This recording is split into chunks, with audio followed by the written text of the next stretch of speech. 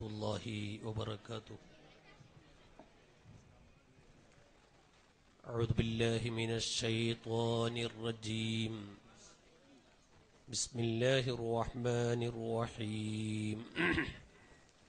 الحمد لله رب العالمين والعاقبة للمتقين. اللهم صل وسلم على رسولك سيدنا محمد وعلى آل سيدنا ومولانا محمد كما صليت على إبراهيم وعلى آل إبراهيم في العالمين إنك حميد مجيد. الصلاة والسلام عليك يا سيدنا يا رسول الله. الصلاة والسلام عليك يا سيدنا يا حبيب الله. الصلاة والسلام عليك يا سيدنا يا خليل الله.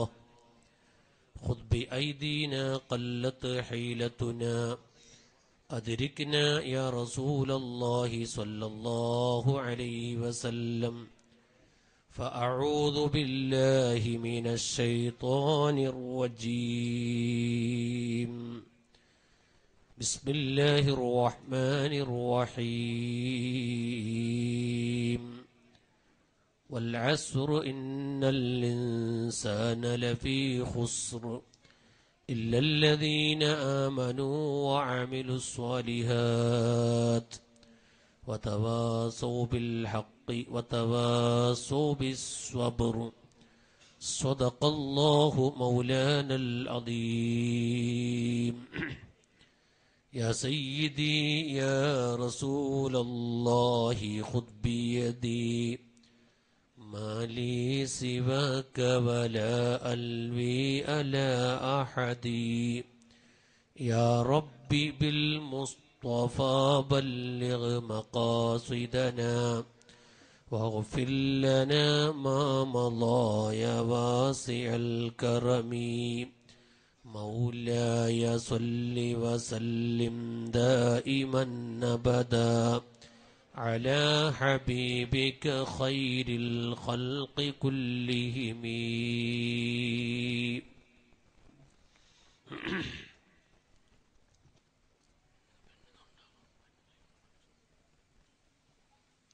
Stage ധന്യമാക്കിയ വന്യരായ വളവൂർ ഉസ്താദ് അവറുകൾ, മറ്റു പണ്ഡിതന്മാർ,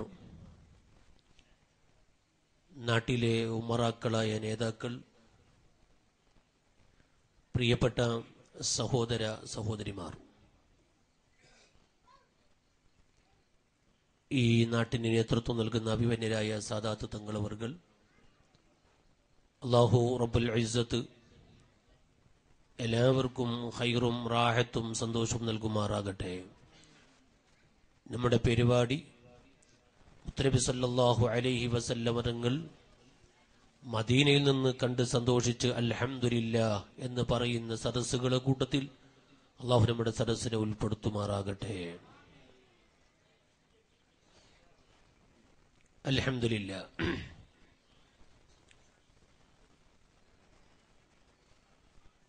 അഭിമന്യരായ സുൽത്താനുൽ ഉലമ, അല്ലാഹു അവിടത്തേക്ക് ദീർഘായുസ്സും ആഫിയത്തും നൽകുമാറാകട്ടെ. അവിടത്തെ ഇജാദത്ത് പ്രകാരം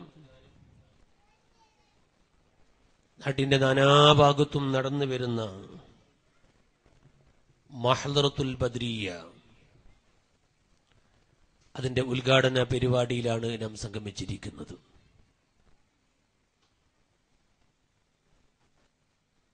നമ്മുടെ കർവേൽ എന്ന് പറയുന്ന ഈ സ്ഥലം എന്തുകൊണ്ടും അനുഗ്രഹീതമാണ്. സാദാത്യങ്ങളുടെ നേതൃത്വം, പിന്നിൽ നിരവധി വലിയ വലിയ പണ്ഡിതന്മാർ, ആലിമീങ്ങളെയും സാദാത്യങ്ങളെയും സ്നേഹിക്കുന്ന നല്ലവരായ സഹോദര സഹോദരിമാർ,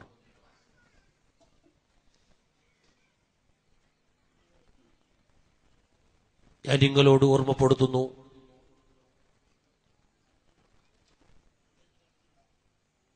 നമ്മുടെ പാരത്രിക ലോകത്തിന്റെ വിജയം,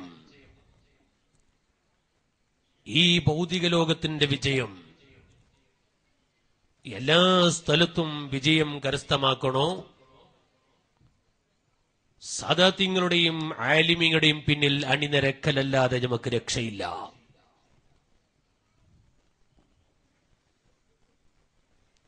പണ്ഡിത നേതൃത്വം മുത്തനബി സല്ലല്ലാഹു അലൈഹി വസല്ലമ തങ്ങളുടെ സന്താന പരമ്പരയിൽപ്പെട്ട തങ്ങന്മാരുടെ നേതൃത്വം, ആ നേതൃത്വം എവിടുന്ന് വലിച്ചെറിയുന്നുണ്ടോ, നൂറ്റാണ്ടുകളുടെ ചരിത്രം പരിശോധിക്കുമ്പോൾ ആ നാട്ടിലേക്കാണ് മുസീബത്ത് ഇറങ്ങിയിരിക്കുന്നത്. മഹാന്മാരായ ആലിമീങ്ങളും സാദാത്യങ്ങളും നേതൃത്വം ഇല്ല എങ്കിൽ ആ സമുദായത്തിന് ഒരിക്കലും രക്ഷപ്പെടാൻ കഴിയില്ല. അൽഹംദുലില്ലാഹ്, നമ്മെ സംബന്ധിച്ചിടത്തോളം 65-70 വർഷങ്ങൾക്ക് മുമ്പ് മഹാനായ താജുൽ ഉലമ ഉള്ളാളത്ത് വന്നിട്ട് നമ്മുടെ കർണാടകയിലും കേരളത്തിന്റെ ഭാഗങ്ങളിലും ഇന്ത്യയിലും ഒട്ടാകെ അഹ്ലുസുന്നത്തി വൽ ജമാഅത്തിന് നേതൃത്വം നൽകിയപ്പോൾ ആ മഹാനായ താജുൽ ഉലമയുടെ പിന്നാലെ അണിനിരന്നവരാണ് അന്നും ഇന്നും മുസ്ലിം ഉമ്മത്ത്. അൽഹംദുലില്ലാഹ്, അവിടുത്തെ പ്രിയപ്പെട്ട മകൻ 165ഓളം മഹല്ലിന്റെ ഖാദിയായ നമ്മുടെ ആത്മീയ നേതൃത്വമാകുന്ന അഭിമന്യരായ കൂറത്തങ്ങൾ, അല്ലാഹു അവിടത്തേക്ക് ആഫിയത്ത് കൂട്ടിക്കൊടുക്കുമാറാകട്ടെ. വലിയ ഖാദിയായിട്ട് പോലും ഇപ്പോഴും തങ്ങൾ പഴയ തങ്ങൾ തന്നെയാണ്. തങ്ങളുടെ ജീവിതത്തിന് ഒരു മാറ്റവും ഇന്ന് വരെ വന്നിട്ടില്ല. പലപ്പോഴും ഞങ്ങളൊക്കെ കൂറത്ത് പോയാൽ പറയാറുണ്ട്, തങ്ങളെ ഇനി ഇങ്ങനെ പറ്റൂല, ഒന്ന് കമീസൊക്കെ ഇടണം, ഒരു സാലൊക്കെ പിടിക്കണം, ഞങ്ങൾക്ക് തമാശക്ക് പറയാറുണ്ട്. അപ്പോൾ തങ്ങൾ പറയുന്ന വാക്ക്, കൂറത്തങ്ങൾ എപ്പോഴും ഇങ്ങനെ തന്നെയാണ്, ഇതിന് മാറ്റം ഉണ്ടാവൂല. ആ വിനയത്തിന്റെ ലാളിത്യത്തിന്റെ ഉടമയായ അഭിമന്യരായ സയ്യിദ് അവർകൾ സയ്യിദാണ് എന്നതിന് പുറമെ വലിയ ആബിദാണ്. മഹാനായ താജുൽ ഉലമയെ പോലെ തന്നെ എത്രയാണ് ദിവസത്തിൽ ഓതിത്തീർക്കുന്ന ഖുർആനിന്റെ ജുസ്ഉകൾ ഞാൻ ഓർത്തു പോവുകയാണ്. 2 വർഷം മുമ്പ് ഒരു റമദാൻ 28 കൂറത്തങ്ങളെ കാണാൻ വേണ്ടി കൂറത്തേക്ക് പോയപ്പോൾ അവിടുത്തെ പ്രസിഡന്റ് എന്നോട് പറഞ്ഞു, ഉസ്താദെ, തങ്ങളോട് ചോദിക്കണം എത്ര ഖത്തം തീർന്നു എന്ന് ചോദിക്കണം. റമദാൻ 28 ഞാൻ പറഞ്ഞു, ഞാൻ ചോദിക്കൂല, ചിലപ്പോ ചൂടായി പോയെങ്കിലും ഞാൻ ചോദിക്കൂലെന്ന്. അല്ല, നിങ്ങൾ ചോദിക്കണം. ഞാൻ പറഞ്ഞു, ചോദിക്കാം, പക്ഷെ എന്താണ് ഇങ്ങനെ ചോദിക്കാൻ പറയുന്നതിന്റെ രഹസ്യം എന്താണ്, അത് പറയണോന്ന്. അപ്പോഴാണ് അവിടുത്തെ പ്രസിഡന്റ് പറഞ്ഞു, താജുൽ ഉലമ ഒരു ദിവസം ഹയാത്ത് കാലത്ത് പറഞ്ഞിട്ടുണ്ട്, ഞാൻ കോയമാനാട് റമദാൻ 30-ന് 15 ഖത്തം തീർക്കാൻ പറഞ്ഞിട്ടുണ്ട്. അവൻ ചിലപ്പോഴൊക്കെ അത് തീർക്കുന്നു, ചിലപ്പോ തീർക്കുന്നില്ല, അങ്ങനെ പറഞ്ഞിട്ടുണ്ട് എന്ന് പറഞ്ഞു. അങ്ങനെ തങ്ങളോട് തമാശക്ക് ഞാൻ ഇങ്ങനെ സംസാരിക്കുന്ന കൂട്ടത്തിൽ ചോദിച്ചു, തങ്ങളെ മാസം 28 ഖത്തം എത്ര തീർന്നു തങ്ങളെ എന്ന് വെച്ചു. അഭിമന്യരായ കൂറത്ത് തങ്ങൾ അന്ന് പറഞ്ഞു, ഇപ്രാവശ്യം തീരെ ഓതാൻ കഴിഞ്ഞിട്ടില്ല എന്ന് പറഞ്ഞു. പിന്നെയും ഞാൻ ചോദിച്ചു, അല്ല തങ്ങളെ എത്ര തീർന്നു എന്ന് വെച്ച്. ഇപ്രാവശ്യം തീരെ ഓതി തീർക്കാൻ കഴിഞ്ഞിട്ടില്ല എന്ന് പറഞ്ഞു. എന്നിട്ട് പിന്നെയും എന്റെ ചോദ്യം ആവർത്തിക്കപ്പെട്ടപ്പോൾ പറഞ്ഞ മറുപടി 14 ഖത്തേ ആയിട്ടുള്ളൂ എന്നാണ്. റമദാൻ 1-ന് തുടങ്ങിയിട്ട് 28 ആകുമ്പോ 14 ഖത്തമേ തീർന്നിട്ടുള്ളൂ. നമുക്ക് ഒരു ഖത്ത പോലും തീരാറില്ല. എപ്പോഴും ഖുർആൻ ഓതിക്കൊണ്ടിരിക്കും, വണ്ടിയിലും ഖുർആൻ ഓതും. നിങ്ങൾ കണ്ടില്ലേ, പഴയ കാലത്ത് നമ്മുടെ നാട്ടിലെ ഉമ്മമാരൊക്കെ ആ ചെറിയ ഏടികിത്താബ് കയ്യിൽ പിടിച്ചിട്ട് ആലമുസ്സലാത്തും നൂറുൽ ഈമാനും കഞ്ചുല്ലർസൊക്കെ ഓതിയൊരു കാലുണ്ടായിരുന്നു. ഇന്നലെ നമ്മുടെ ഉമ്മമാര് എല്ലാം അത് പരിഷ്കാരമായി മാറിയപ്പോൾ അതെല്ലാം അങ്ങ് വലിച്ചെറിഞ്ഞു. നമ്മുടെ ഉമ്മമാക്കുന്ന ആലമുസ്സലാത്തും കഞ്ചുല്ലർസും നൂറുൽ ഈമാനും ഒന്നും വേണ്ട. എന്നാൽ അഭിമന്യരായ കൂറത്തങ്ങളെ കാറിൽ ഇന്നുമുണ്ട് 7 കിതാബ്. വണ്ടിയിൽ കയറിയാൽ ആലമുസ്സലാത്ത് ചൊല്ലും, കഞ്ചുല്ലർസ് ചൊല്ലും, നൂറുൽ ഈമാൻ ചൊല്ലും, ജൽജലൂത്ത് ബൈത്ത് പാടും. ഇതൊക്കെ ഞാൻ അനുഭവത്തിൽ കണ്ടത് പറയാണ്, ആരോ പറയുന്നത് കേട്ട് പറയല്ല. ആ പഴയ ആചാരം ഇന്നും നിലനിർത്തി പോകുന്നു. അഭിമന്യരായ സയ്യിദ് അവർകൾ അള്ളാഹു ആഫിയത്ത് കൂട്ടിക്കൊടുക്കട്ടെ, അള്ളാഹു ദീർഘായുസ് നൽകുമാറാകട്ടെ. നല്ല മനുക്കരുത്ത്, ബാപ്പനെ പോലെ തന്നെ താജുൽ ഉലമയെ പോലെ തന്നെ അള്ളാഹു വല്ലാത്ത ഹിമ്മത്ത് കൊടുത്ത വല്ലാത്ത ലാലിത്യത്തിന്റെ ഉടമയായ സയ്യിദ് അവർകൾ അള്ളാഹു അവരെ പിന്നിൽ തണിതുറന്ന് സുന്നത്ത് ജമാഅത്തിന്റെ ഖാദിമീങ്ങളായി ജീവിച്ചു വരിക്കാൻ അള്ളാഹു നമുക്ക് ഭാഗ്യം നൽകുമാറാകട്ടെ. ഇരിക്കട്ടെ, ഞാൻ പറഞ്ഞു വന്നത് ആ അഹ്ലു ബൈത്തിൽപ്പെട്ട വലിയ സയ്യിദായ താജുൽ ഉലമ 65 കൊല്ലം മുമ്പ് കർണാടകയിലെ ഉള്ളാളത്ത് വന്ന് അവിടെ ദീനീ സേവന ഗോതയിലിറങ്ങിയപ്പോൾ പ്രിയപ്പെട്ട സഹോദരങ്ങളെ, ആ താജുൽ ഉലമയുടെ പിന്നിൽ അണിനിരന്നവരാണ് നമ്മളൊക്കെയും. നമുക്കറിയാം, ഈ ഭാഗത്തൊക്കെ എത്രയോ സ്ഥലത്ത് താജുൽ ഉലമ വന്നപ്പോ നമ്മുടെ സ്റ്റേജിലിരിക്കുന്ന നേതൃത്വം അവരൊക്കെയും തങ്ങളെ കൂടെ നടന്നതും തങ്ങളെ കൊണ്ടുവന്നതും ഞാൻ എന്റെ കണ്ണുകൊണ്ട് കണ്ടതാ. അല്ലാഹു എല്ലാവർക്കും ആഫിയത്ത് നൽകുമാറാകട്ടെ. ഞാൻ പറഞ്ഞു വരുന്നത്, സാദാത്യങ്ങളെ ആലിമീങ്ങളെ പിന്നാലെ അണിനിരക്കുന്നവരാകണം എപ്പോഴും ഈ ഉമ്മത്ത്. പരിശുദ്ധ ഖുർആനിൽ അല്ലാഹു തആല പറഞ്ഞു, യാ അയ്യുഹല്ലദീന ആമനു തഖുല്ലാഹ വകൂനൂ മഅസ്സാദിഖീൻ. ഈമാനുള്ള ജനങ്ങളെ വിളിച്ചുകൊണ്ട് അല്ലാഹു പറയാണ്, നിങ്ങൾ തഖ്വയിലൂടെ ജീവിക്കുന്നവരാകണം, അല്ലാഹുവിനെ പേടിച്ച് ജീവിക്കുന്നവരാകണം, 5 വക്ത് കൃത്യമായി നിസ്കരിക്കുന്നവരാകണം, വിശുദ്ധ റമദാനിൽ നോമ്പെടുക്കുന്നവരാകണം, അല്ലാഹുവിന്റെ കൽപ്പനകൾ മുഴുവനും ജീവിതത്തിൽ പകർത്തുന്നവരാകണം, അല്ലാഹു വിരോധിച്ച മുഴുവനും ജീവിതത്തിൽ നിന്ന് കൈയൊഴിക്കുന്നവരാകണം. അങ്ങനെ അല്ലാഹുവിനെ പേടിച്ചുകൊണ്ട് യജമാനായ റബ്ബിന്റെ കൽപ്പനകൾ പൂർണ്ണമായും സ്വീകരിച്ചുകൊണ്ട് ഈമാനുള്ളവർ ഈ ലോകത്ത് ജീവിക്കുമ്പോൾ അത് മാത്രം പോരാ, വകൂനൂ മഅസ്സാദിഖീൻ. എപ്പോഴും ഈമാനുള്ള ജനങ്ങൾ അവർ സ്വാദിഖീങ്ങളെ നല്ലവരെ കൂടെ ആയിരിക്കണം. മാലിക്കുഞ്ഞ് ഉസ്താദിന്റെ ഭാഷ പട്ടാങ്ങുള്ളവരുടെ കൂടെ ആയിരിക്കണം. ഉസ്താദ് പറയുന്നത് അങ്ങനെയാണ്, നല്ല പട്ടാങ്ങായ മഹാന്മാരെ കൂടെ ആയിരിക്കണം. എപ്പോഴും സ്വാലിഹീങ്ങളുടെയും അലിമീങ്ങളെയും പിന്നാലെ അണിനിരക്കുന്നവരാകണം.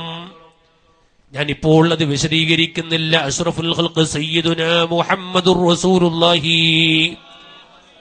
സ്വല്ലല്ലാഹു അലൈഹി വസല്ലമ തങ്ങളെ മഹാനായ ബിശ്റുൽ ഹാഫി റളിയല്ലാഹു അൻഹു കിനാബ് കാണുകയാണ്.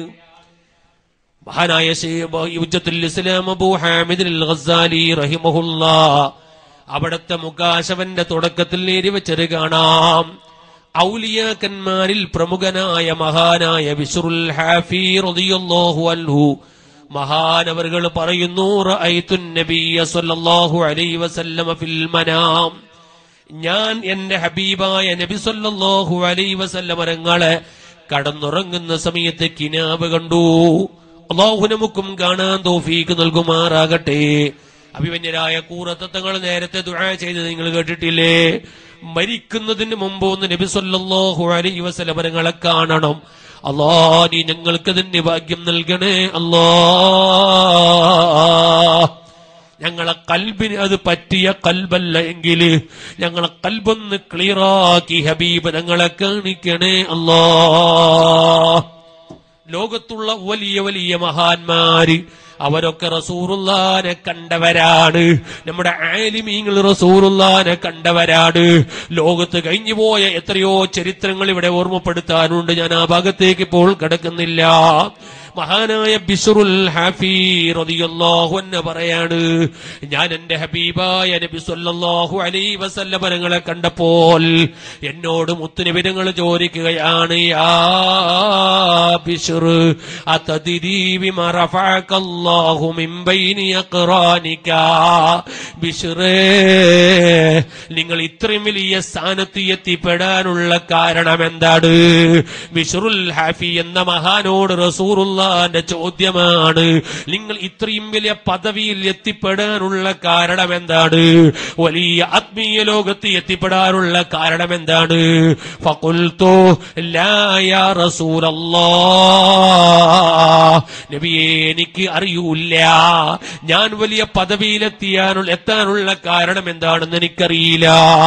ആ സമയത്താണ് ഹബീബായ നബി സല്ലല്ലാഹു അലൈഹി വസല്ലം തങ്ങള് അതാ ബിശ്റുൽ ഹാഫിയോട് പറയുന്ന വാക്ക്, ബിഖിദ്മതിക ലിസ്വാലിഹീൻ,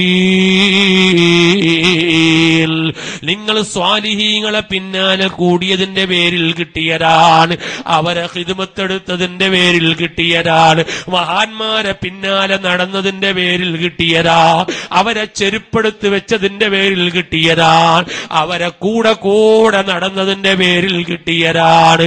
പറയട്ടെ സഹോദരങ്ങളെ, വെറും നിസ്കാരം കൊണ്ട്, നോമ്പ് കൊണ്ട്, സക്കാത്ത് കൊണ്ട് മാത്രം രക്ഷപ്പെടാൻ കഴിയൂല. മഹാന്മാരായ ആരിഫീങ്ങളാകുന്ന ഉലമായി വലിയ വലിയ സാദാത്തുള്ളവരെ പിന്നാലെ അണിനിരക്കണം, അവരെ പിന്നാലെ സുന്നത്ത് ജമാഅത്തിന്റെ ഖാദിമീങ്ങളാകണം. അല്ലാഹു നമുക്കതിന് തൗഫീഖ് ചെയ്യട്ടെ. ഈ സംഭവമൊക്കെ പറയുമ്പോൾ പലപ്പോഴൊക്കെ നമ്മളെ ഹംസാക്കാൻ ഓർക്കലുണ്ട്. താജുലുമാരെ ബേക്കറി എത്ര നടന്നു, നിങ്ങൾ ഓർക്കുന്നുണ്ടോ? ഉപ്പനങ്ങാടിയിൽ പണ്ടൊരു കാലത്ത് താജുലും പോന്നപ്പോ എല്ലാവരും ഇറങ്ങിയിട്ട് പോയില്ലേ? നിങ്ങളെല്ലാം ഇറങ്ങിയിട്ട് പോകാൻ, അയാൾ മാത്രം സ്റ്റേജിൽ എനിക്ക് ഇന്നത് ഓർക്കുകയാണ്. അല്ലാഹു തആല ഓറെ പിന്നാലെ സ്വർഗത്തിൽ കിടക്കാൻ തൗഫീഖ് ചെയ്യട്ടെ. നമ്മളെ ഉപ്പനങ്ങാടി കഴിഞ്ഞാൽ അങ്ങോട്ട് തുർക്കളിയല്ല, പരപ്പു ഉറൂസ്, പരപ്പു ഉറൂസ്, കേരട്ട പരപ്പ്, ആ പരപ്പു ഉറൂസ് താജുല്ലുമയും ഞാനുമായി അവസാനം ഒരുമിച്ചോടി ഒരു പരിപാടി. അന്ന് താജുല്ലും വന്നപ്പോ സ്റ്റേജിൽ നിന്ന് മൊത്തം ഇറങ്ങിയിട്ട് പാഞ്ഞ്, വാടകന്റെ മൊയിലാറ് മാത്രം ബാക്കി. വാടകന്റെ മൊയിലാഞ്ഞവന് ലൈവിന്റെ കാലാണ് പഠിച്ചോനെ, വയാളിന്റെ മൊയിലാറ് ബാക്കി എന്ന് പറയാൻ പേടിയാണ്. പിന്നെ റക്കീബത്തിന്റെ മാത്രം പേടി, ഇപ്പൊ ലൈവിന്റെ പേടിയാണ്. അങ്ങനെ വയാലിന് പോയ മൊയിലാറ് മാത്രം ബാക്കി. സുബ്ഹാനല്ലാഹ്, ആരടാ വേദം അറിയുന്നത്? ആരടാ വേദം അറിയുന്നത്? എന്താ മുണ്ടാൻ പറ്റും? അങ്ങനെ അവസാനം നിവൃത്തിയിലെ അടുത്തങ്ങ് പോയപ്പോ നീടാ എന്താടാ എന്നൊക്കെ പറഞ്ഞ് കുറച്ചുകൂടായാണ്. അങ്ങനെ വയത് പറഞ്ഞ് താജുലുമാനെ പറ്റി ഒരു 20 മിനിറ്റ് താജുലുമാനെ പറ്റി പറഞ്ഞ് പറഞ്ഞോടാ എന്ന് പറഞ്ഞു. പിന്നെയും പറഞ്ഞോടാ എന്ന് പറഞ്ഞു. പിന്നെ പറയാൻ കിട്ടണ്ടേ, കാരണം 20 മിനിറ്റ് പറഞ്ഞതൊക്കെ പറഞ്ഞിട്ടായിന് എന്ന് പറയാൻ ബാക്കിയില്ല. ഇരിക്കട്ടെ, അതൊക്കെ ഓർക്കുകയാണ്. അല്ലാഹു അവരെ പിന്നാലെ സ്വർഗത്തിൽ കടക്കാൻ പാപികളായ ഞങ്ങൾക്ക് നീ അവസരം തരണേ അല്ലാഹ്. എപ്പോഴും ഉലമാഇന്റെ പിന്നാലെ അണിനിരക്കുന്നവരാകണം, സാദാത്തിങ്ങളെ പിന്നാലെ അണിനിരക്കുന്നവരാകണം. ഞാൻ എന്റെ നല്ലവരായ സഹോദരങ്ങളോട് പറയുന്നു, മറന്നിട്ട് പോലും ആലിമീങ്ങളെ കുറ്റം പറഞ്ഞു പോകരുത്, സാദാത്തിങ്ങളെ കുറ്റം പറഞ്ഞു പോകരുത്. ഒരൊറ്റ സയ്യിദിനെയും കുറുപ്പ് തിരിച്ചോ തിരിക്കാതെയോ കുറ്റം പറയാൻ പാടില്ല. സയ്യിദന്മാര് മുഴുവനും മുത്തുനബി സല്ലല്ലാഹു അലൈഹി വസല്ലമ തങ്ങളുടെ ആ സന്താന പരമ്പരയിൽപ്പെട്ട മഹാന്മാരാണ്. അവരുടെ പവറ് ഇവിടെയുള്ള സാദാത്ത് തങ്ങളെ പവറോ അത് തങ്ങളെ പവറല്ല, ഈ ഇരിക്കുന്ന തടിയുടെ പവറല്ല. അവിടത്തെ കലക്ഷൻ ഹബീബായ മുഹമ്മദുർ റസൂലുള്ളാഹി ഉപ്പാപ്പയുടെ പവറല്ല എല്ലാ പേരകുട്ടികൾക്കും ലഭിച്ച പവറ്. അത് വലിയ ഇൽമുള്ള സയ്യിദാണെങ്കിലും ഇൽമില്ലാത്ത ഒരു സാധാരണ സയ്യിദാണെങ്കിലും സയ്യിദിനിക്ക് ബഹുമാനമുണ്ട്. അത് മുത്തുനബിയുടെ പേരക്കുട്ടിയാണ്. കണ്ടില്ലേ, അഹ്ലുൽ ബൈത്ത് എന്ന് പറയുന്ന വലിയൊരു കിതാബ് തന്നെ കാണാം. 1000ഓളം പേജുകൾ ഇമാമിങ്ങൾ എഴുതിവെച്ചതായി കാണാം. അതിന്റെ തുടക്കത്തിൽ കൊടുത്ത ഹദീസ് ഏതാണ്? ഇന്ന അവ്വല ശഫാഅത്തി യൗമൽ ഖിയാമത്തി അഹ്ലുൽ ബൈത്തി. നാളെ പാരത്രിക ലോകത്ത് എത്തിക്കഴിഞ്ഞാൽ നബി സല്ലല്ലാഹു അലൈഹി വസല്ലം തങ്ങൾ ശഫാഅത്ത് ശഫാഅത്ത് ചെയ്യുന്ന നേരത്ത് ആദ്യമായി ശഫാഅത്ത് ചെയ്യപ്പെടുന്നവരാരാണ്? അത് എന്റെ കുടുംബക്കാരാകുന്ന തങ്ങന്മാരാണ്. നബി സല്ലല്ലാഹു അലൈഹി വസല്ലം തങ്ങളെ ശഫാഅത്തിന് തുടക്കം കുറിക്കുന്നത് അവിടുത്തെ അഹ്ലുബൈത്താകുന്ന തങ്ങന്മാരിലൂടെയാണ്. പറയട്ടെ, ആ തങ്ങന്മാരെ നബി സല്ലല്ലാഹു അലൈഹി വസല്ലം തങ്ങൾ ശഫാഅത്ത് കൊണ്ട് കൈപിടിച്ച് സ്വർഗത്തിലേക്ക് പോകുമ്പോ അതാ തങ്ങന്മാരെ പറയും, ഇമാമിങ്ങളേരി വെച്ചത് കാണാം, ഉപ്പാപ്പ എനിക്ക് വരാനായിട്ടില്ല, എന്നെ സ്നേഹിച്ച കുറെ ആൾക്കാരെന്റെ പിന്നാലെയുണ്ട്, അവരും എന്റെ കൂടെ വരണം, അവരും എന്റെ കൂടെ വരണം. അഹ്ലുബൈത്ത് ഉപ്പാപ്പയാകുന്ന മുഹമ്മദുർ റസൂലുള്ളാഹി സ്വല്ലല്ലാഹു അലൈഹി വസല്ലം തങ്ങളോട് പറയും. ഇമാമിങ്ങൾ അവിടെ എഴുതി വെച്ചിട്ടുണ്ട്. അഹ്ലുബൈത്ത് ഉപ്പാപ്പയോട് പറയും അല്ലേ? ആ അഹ്ലുബൈത്ത് ഉപ്പാപ്പയോടൊന്ന് പറഞ്ഞെങ്കിലോ? ബഹുമാനപ്പെട്ട സയ്യിദുനാ പുസൂട്ട് തങ്ങൾ ഉസ്താദ്, അല്ലാഹു ദറജ വർദ്ധിപ്പിക്കട്ടെ, അല്ലാഹു അവിടുത്തെ ദറജ വർദ്ധിപ്പിക്കട്ടെ. പാവപ്പെട്ട ഞാനൊരു റൂമിൽ പോയിട്ട് ഇങ്ങനെ എന്തും സംസാരിക്കാം. ആ സമയത്ത് പറഞ്ഞു, തങ്ങളെ, പാവികളായ ഞങ്ങൾ തങ്ങളെ ബാക്കിൽ ഓടുന്നത്, നാളെ ഉപ്പാപ്പന്റെ കൂടെ തങ്ങള് പോകുമ്പോ പാവികളെ ഞങ്ങൾ എവിടെങ്കിലും കണ്ടാലൊന്ന് വിളിക്കണം തങ്ങളെ എന്ന് പറഞ്ഞു. തങ്ങൾ ഒരൊറ്റ കരച്ചല.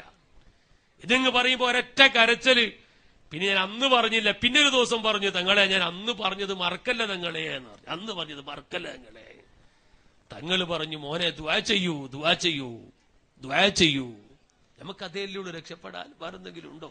ബഹുമാനപ്പെട്ട താജുശ്ശേരി അലിക്കുഞ്ഞ് ഉസ്താദ്, അല്ലാഹു ആഫിയത്ത് കൂട്ടിക്കൊടുക്കട്ടെ. ഉസ്താദിന്റെ സ്ഥാപനത്തിൽ അജ്മീർ ആണ്ട് നേർച്ചയ്ക്ക് വേദന പോയപ്പോ ഉസ്താദിനെ ഇരുത്തിയിട്ട് ഞാൻ പറഞ്ഞു, ഉസ്താദ്, ഞാൻ ഈ ഇരിക്കുന്ന ഞങ്ങളൊക്കെ ആജിക്കുഞ്ഞ് ഉസ്താദിന്റെ ബാക്കിൽ ഓടുന്നത് ഉസ്താദ് നാളെ രക്ഷപ്പെടുന്നു ഉറപ്പാണ്, യാതൊരു സംശയവും.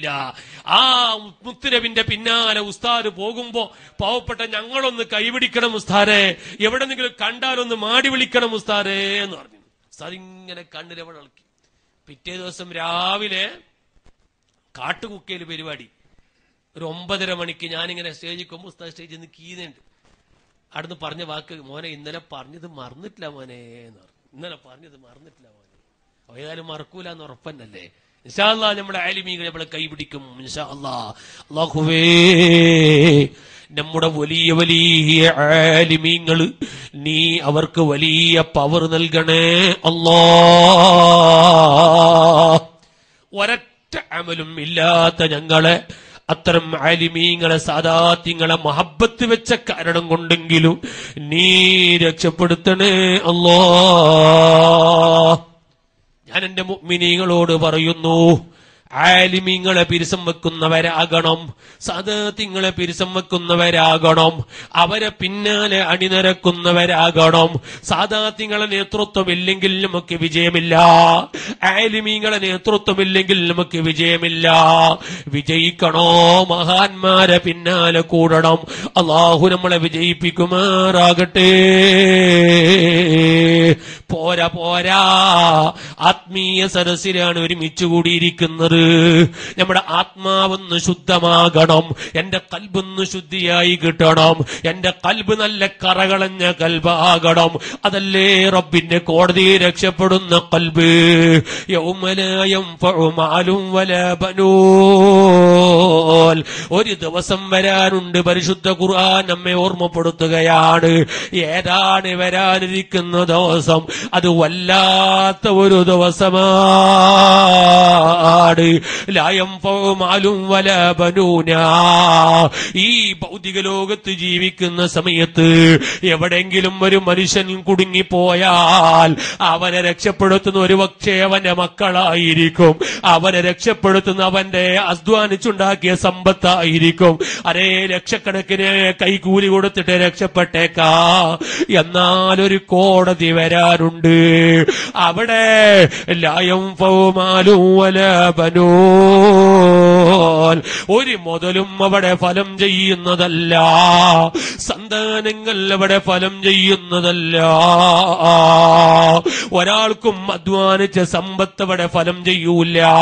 ഓ എന്റെ വാല് കേൾക്കുന്ന ഉമ്മമാരെ, യജമാനായ റബ്ബിന്റെ മുമ്പിൽ ഒരു കോടതി വരാനുണ്ട്. അല്ലാ അവിടെ ഒരുമിച്ച് കൂട്ടിക്കഴിഞ്ഞാൽ ഒരേ നൃത്തമാണ് കോടിക്കണക്കിന് ജനങ്ങള്. കാനമിഖ്ദാറുഹു 50,000 സന. പരിശുദ്ധ ഖുർആനാണ് നമ്മെ ഓർമ്മപ്പെടുത്തുന്നത്. 50,000 കൊല്ലത്തെ ദൈർഘ്യമുള്ള അത്രയും സമയം ഒരേ നൃത്തം റബ്ബിന്റെ കോടതിയിൽ നിൽക്കുകയാണ്. മേൽഭാഗത്ത് സൂര്യനാണ്, അടിഭാഗത്ത് ചെമ്പിന്റെ തകിടാ. രക്ഷപ്പെടുത്താൻ ആരാണ് അവിടെയുള്ളത്? ഒരു സമ്പത്തും അവിടെ ഫലം ചെയ്യുന്നില്ല, ഒരു സന്താനങ്ങളെ കൊണ്ടും ഒരു ഫലവും കിട്ടുന്നില്ല. എല്ലാവരും നഫ്സി നഫ്സി എന്ന് പറഞ്ഞ് ആ റബ്ബിന്റെ കോടതിയിൽ നിലവിളിക്കുകയാണ്. ആ സമയത്ത് രക്ഷപ്പെടുന്നവരാരാണ് സഹോദരങ്ങളെ? പരിശുദ്ധ ഖുർആൻ അടിവരയിട്ട് കൊണ്ട് പറയാ, അവിടെ തറവാടിന് സ്ഥാനമില്ല, അവിടെ സ്ഥാനങ്ങൾക്ക് യാതൊരു സ്ഥാനവുമില്ല, അവിടെ ഒരാൾക്കും ഒരധികാരവുമില്ല. എല്ലാ അധികാരം ഒരുവന്റെ റബ്ബായ ഒരുവന്റെ കയ്യിലാണ്. ലില്ലാഹി റബ്ബിൽ ആലമീൻ. യജമാനായ റബ്ബിനിക്കല്ലാതെ അവിടെ യാതൊരു അധികാരവും ഒരാൾക്കും ഇല്ല കേട്ടോ. ആ റബ്ബിന്റെ മഹ്ശറിൽ രക്ഷപ്പെടുന്നവരാരാണ്? ഇല്ലാ മൻ അത്തല്ലാഹ ബിഖൽബിൻ സലീം. നിഷ്കളങ്ക മനസ്സോടെ, കറകളഞ്ഞ മനസ്സോടെ, ശുദ്ധമായ മനസ്സോടെ റബ്ബിലേക്ക് ചൊല്ലുന്നവര് ആരാണ്? അവരല്ലേ റബ്ബിന്റെ കോടതിയിൽ രക്ഷപ്പെടുന്നവര്. ഞാൻ എന്റെ വാല് കേൾക്കുന്ന മുഅ്മിനീങ്ങളോട് പറയട്ടെ, പാവപ്പെട്ട എനിക്കവിടെ രക്ഷപ്പെടാൻ കഴിയൂല, നമ്മൾക്കവിടെ രക്ഷപ്പെടാൻ കഴിയൂല. കാരണോ, നമ്മളെ മനസ്സിൽ ചതിയാണ്, നമ്മളെ മനസ്സിൽ വഞ്ചനയാണ്, നമ്മളെ മനസ്സിൽ അസൂയയാണ്, നമ്മളെ മനസ്സിൽ കിബറാണ്, അഹങ്കാരമാണ്, ഞാനൊരു വലിയവനാണെന്ന് തോന്നലാണ്. സുബ്ഹാനല്ലാഹ്. ഈ കറകളഞ്ഞ മനസ്സു, ഈ കറ പിടിച്ച മനസ്സുമായി റബ്ബിന്റെ കോടതിയിലേക്ക് എങ്ങനെയാണ് പോകല്? അല്ലാ, ഈ ഒരു ആത്മീയ സരസിന്റെ കാരണം കൊണ്ട് ഞങ്ങളെ കൽബൊന്ന് നീ ശുദ്ധിയാക്കിത്ത അല്ലാ. ഞങ്ങളെ കൽബിന്റെ കറകളെ ഒന്ന് നീ നീക്കിത്തരണം റഹ്മാനേ. എത്ര വലിയ ആളായിട്ടും കാര്യമില്ല, എത്ര വലിയ ഭരണാധികാരിയായിട്ടും കാര്യമില്ല, എത്ര വലിയ പണ്ഡിതനായിട്ടും കാര്യമില്ല, എത്ര വലിയ പണക്കാരനായിട്ടും കാര്യമില്ല. കാരണോ, റബ്ബിന്റെ സ്ഥാനത്ത് പണക്കാരനെന്നോ പാവപ്പെട്ടവനെന്നോ ഒരാൾക്കും ഒരധികാരവും അവിടെ ഇല്ല. അവിടെ രക്ഷപ്പെടുന്നത് ഒരേ ഒരു വിഭാഗം മാത്രമാണ്. ഇല്ലാ മൻ അത്തല്ലാഹ ബിഖൽബിൻ സലീം.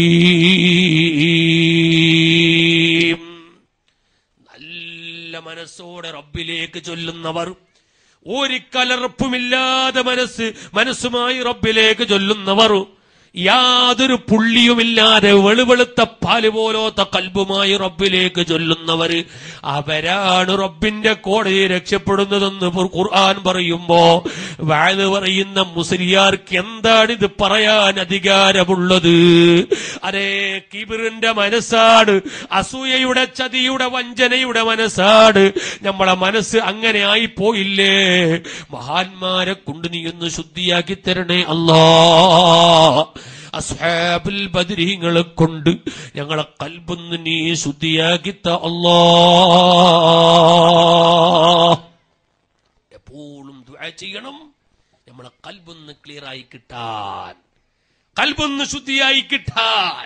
കാരണം റബ്ബിന്റെ കോടതി രക്ഷപ്പെടുന്ന ഒരൊറ്റ വിഭാഗം, പരിശുദ്ധ ഖുർആനാ പറയൽ, സംശയിക്കാനൊന്നും വേണ്ട, ഒരൊറ്റ വിഭാഗം മാത്രമേ രക്ഷപ്പെടുള്ളൂ. കൽബ് ക്ലിയർ വേണം.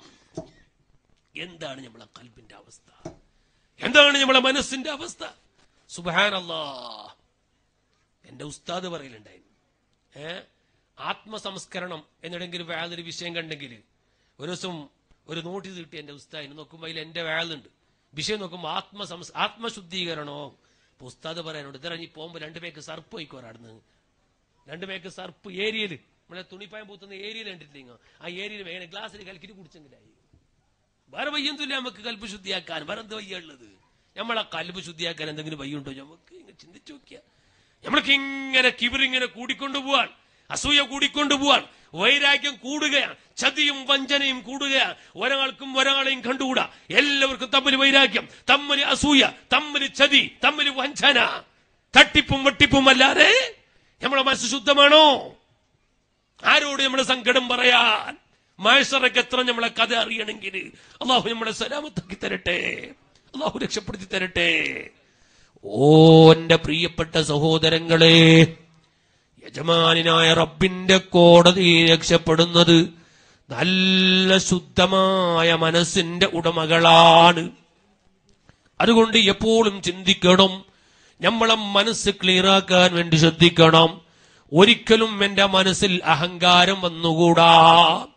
ഞാനൊരു വലിയവനാണെന്ന ചിന്ത എന്റെ മനസ്സിൽ വരാൻ പാടില്ല. നിങ്ങളൊക്കെ രക്ഷപ്പെട്ടു പോയി, ഞാനാ കുടുങ്ങിയത്. എന്തേ? ഒരു 4 സ്റ്റേജിൽ കയറുമ്പോ എന്റെ ചിന്ത ഞാൻ തന്നെ വലുതാണ് എന്നാണ്. ഒരു 4 ആള് കൈപിടിച്ച് മുത്തുമ്പോ സുബ്ഹാനല്ലാഹ് എന്റെ ചിന്ത തിരക്കേടില്ല എന്നാണ്. പാവങ്ങളായ നിങ്ങളൊക്കെ സലാമത്തായി പോയി, ഞങ്ങളെ അവസ്ഥ എന്താണ്? അല്ലാ, ചിന്തിക്കുമ്പോ പേടിയാവുകയാണ്. ഈ ജനങ്ങളെ മുമ്പിൽ നാളെ മഹ്ശറയിൽ ഫളീഹത്താകേണ്ട ഒരു ഗതികേട് വരുമോ? അല്ലാ, നീ സലാമത്താക്കി തരണം റഹ്മാനേ. എല്ലാവരോടും ഓർമ്മപ്പെടുത്തുകയാണ്, നമ്മുടെ മനസ്സ് ശുദ്ധമാക്കണം. ഉമ്മമാരെ, ഒരിക്കലും കിബിർ ഉണ്ടാകാൻ പാടില്ല, ചതിയും വഞ്ചനയും ഉണ്ടാകാൻ പാടില്ല, അസൂയ ഉണ്ടാകാൻ പാടില്ല, ഒരാളോടും വൈരാഗ്യം ഉണ്ടാകാൻ പാടില്ല. എല്ലാവരോടും ഒരേ ചിന്ത. മഹാനായ ഹുജ്ജത്തുൽ ഇസ്ലാം അബൂ ഹാമിദ് അൽ ഗസാലി റഹിമഹുല്ലാ അവിടുത്തെ കിതാബിൽ പറഞ്ഞു, ആരെ കണ്ടാലും നിന്റെ ചിന്ത എന്താണ്? ഓ എന്നെക്കാൾ നല്ലവനാ, ഓ എന്നെക്കാൾ നല്ലവനാണ്. എന്നിട്ട് മഹാനവറുകൾ പറഞ്ഞു, ഒരു കള്ളുകൂടിയനെ കണ്ടാൽ, ഒരു വ്യഭിചാരിയെ കണ്ടാൽ നീ വിചാരിക്കണം അവൻ നിന്നെക്കാൾ നല്ലവനാണ്. നമ്മെന്ത് വിചാരിക്കും? ഒരു കള്ളുകൂടിയനെ കണ്ടാൽ ഇത്ര കള്ളുകൂടിയാൻ പോകുന്നില്ലേ, ആ മുയ്യാത്ത പെണ്ണ് കുടിച്ചോണ്ടേ പോകുന്നില്ലേ അല്ലേ? ഓനെന്തോ കള്ളു കുടിച്ചോ ഈ വടച്ചോനെ, ഓൻ ചിലപ്പോ ഒരു പക്ഷെ അള്ളാഹിലേക്ക് കൈ പൊക്കിയിട്ട് കരഞ്ഞിട്ടുണ്ടാവും, നമുക്കറിയില്ല അല്ലെ? ഓൻ പെണ്ണ് പിടിച്ചിട്ടുണ്ടാകും, ഒരു പക്ഷെ റബ്ബിലേക്ക് കൈമലർത്തി കരഞ്ഞിട്ടുണ്ടാകും, നമുക്കറിയില്ല. അള്ളാഹു സ്വീകരിച്ചൂടെ? അള്ളാഹു സ്വീകരിക്കാമല്ലോ. അതുകൊണ്ടാണ് മഹാനായ ഗസാലി ഇമാം റഹിമഹുല്ലാഹ് രേഖപ്പെടുത്തുന്നു, ഏതൊരു മനുഷ്യനെ കണ്ടാലും നിന്റെ ചിന്ത എന്താണ്? എല്ലാവരും എന്നെക്കാൾ നല്ലവനാണെന്ന ചിന്ത മനസ്സിലുണ്ടാകണം. ഞാൻ എല്ലാവരെക്കാളും കൊള്ളാത്തവനാണെന്ന ചിന്ത മനസ്സിലുണ്ടാകണം. അതാണ് നല്ല മനസ്സിന്റെ ഉടമ. ഈ ഒരു ചിന്ത നമ്മുടെ മനസ്സിൽ വരുമോ? എപ്പോഴെങ്കിലും വരുമോ? ഇല്ല, ഒരിക്കലും വരൂല. കാരണം അപ്പൊ ഞാൻ ചെറുതായില്ലേ? അങ്ങനെ ചിന്തിക്കുമ്പോൾ ഞാൻ ചെറുതായില്ലേ? ഞാൻ ഒരിക്കലും ചെറുതാകാൻ പറ്റൂല. ഞാൻ എപ്പോഴും വലുതാണ്, ചെറുതാകാൻ പറ്റൂല. പക്ഷെ എന്തായി? ഞാൻ വലുതാണെന്ന് വിചാരിക്കുമ്പോൾ അള്ളാഹ് പിടിച്ച് താഴോട്ടി വലിച്ചെറിയാണ്. ഞാൻ ചെറുതാണെന്ന് ചിന്തിക്കുമ്പോൾ അള്ളാഹ് പിടിച്ച് പൊക്കാണ്. അള്ളാഹ് പിടിച്ച് പൊന്തിക്കാൻ തുടങ്ങിയാൽ പിന്നെ ആർക്കെങ്കിലും പിടുത്തം കിട്ടുമോ? ഒരാൾക്കും പിടുത്തം കിട്ടൂല. അള്ളാഹ് പൊന്തിക്കാൻ തുടങ്ങിയാൽ, മനുഷ്യന്മാർ സ്വന്തം പൊന്തിക്കാൻ തുടങ്ങിയാലോ പൊന്തിച്ച് പൊരിച്ച് അവസാനം കൊണ്ടിട്ട് കുണ്ടിലിടും അല്ലേ? ഇതല്ലേ അവസ്ഥ? പക്ഷെ അള്ളാഹ് പൊന്തിക്കണം, മനുഷ്യന്മാരെ പൊന്തിച്ചിട്ട് കാര്യമില്ല. അള്ളാഹു ഒരു മനുഷ്യനെ പൊന്തിച്ചാൽ ലോകത്തൊരു ശക്തിക്ക് അവനെ താഴ്ത്താൻ കഴിയില്ല. അതിന് തെളിവല്ലേ സുൽത്താനുൽ ഉലമ? അല്ലേ? അതിന് തെളിവല്ലേ സുൽത്താനുൽ ഉലമ? പരിചയമില്ലാത്തതുപോലെ നടിക്കുന്നുണ്ടല്ലോ, ഗുർത്തമില്ലാത്തതുപോലെ. അള്ളാഹു അവിടുത്തെ കാഫിയത്ത് കൂട്ടിക്കൊടുക്കട്ടെ. ആരിടിച്ച് താഴ്ത്താൻ നോക്കിയാലും ഉയരുകയല്ലേ? എവിടത്തേക്കാ ഉയർന്ന്? പിടുത്തം കിട്ടുന്നില്ല, പിടുത്തം തെറ്റിപ്പോയില്ലേ? ആ സുന്നത്ത് ജമാഅത്തിന്റെ ആലിമീങ്ങളെ പിന്നാലെ അണിനിരന്നുകൊണ്ട് സുന്നത്ത് ജമാഅത്തിന് വേണ്ടി ജീവിച്ചു മരിക്കാൻ ഈ ഭാഗ്യം നൽകണേ അല്ലാ. ഞാൻ എന്റെ മുഅ്മിനീങ്ങളോട് ഓർമ്മപ്പെടുത്തുന്നു, മനസ്സ് ക്ലിയറാക്കാൻ വേണ്ടി ശ്രദ്ധിക്കണം.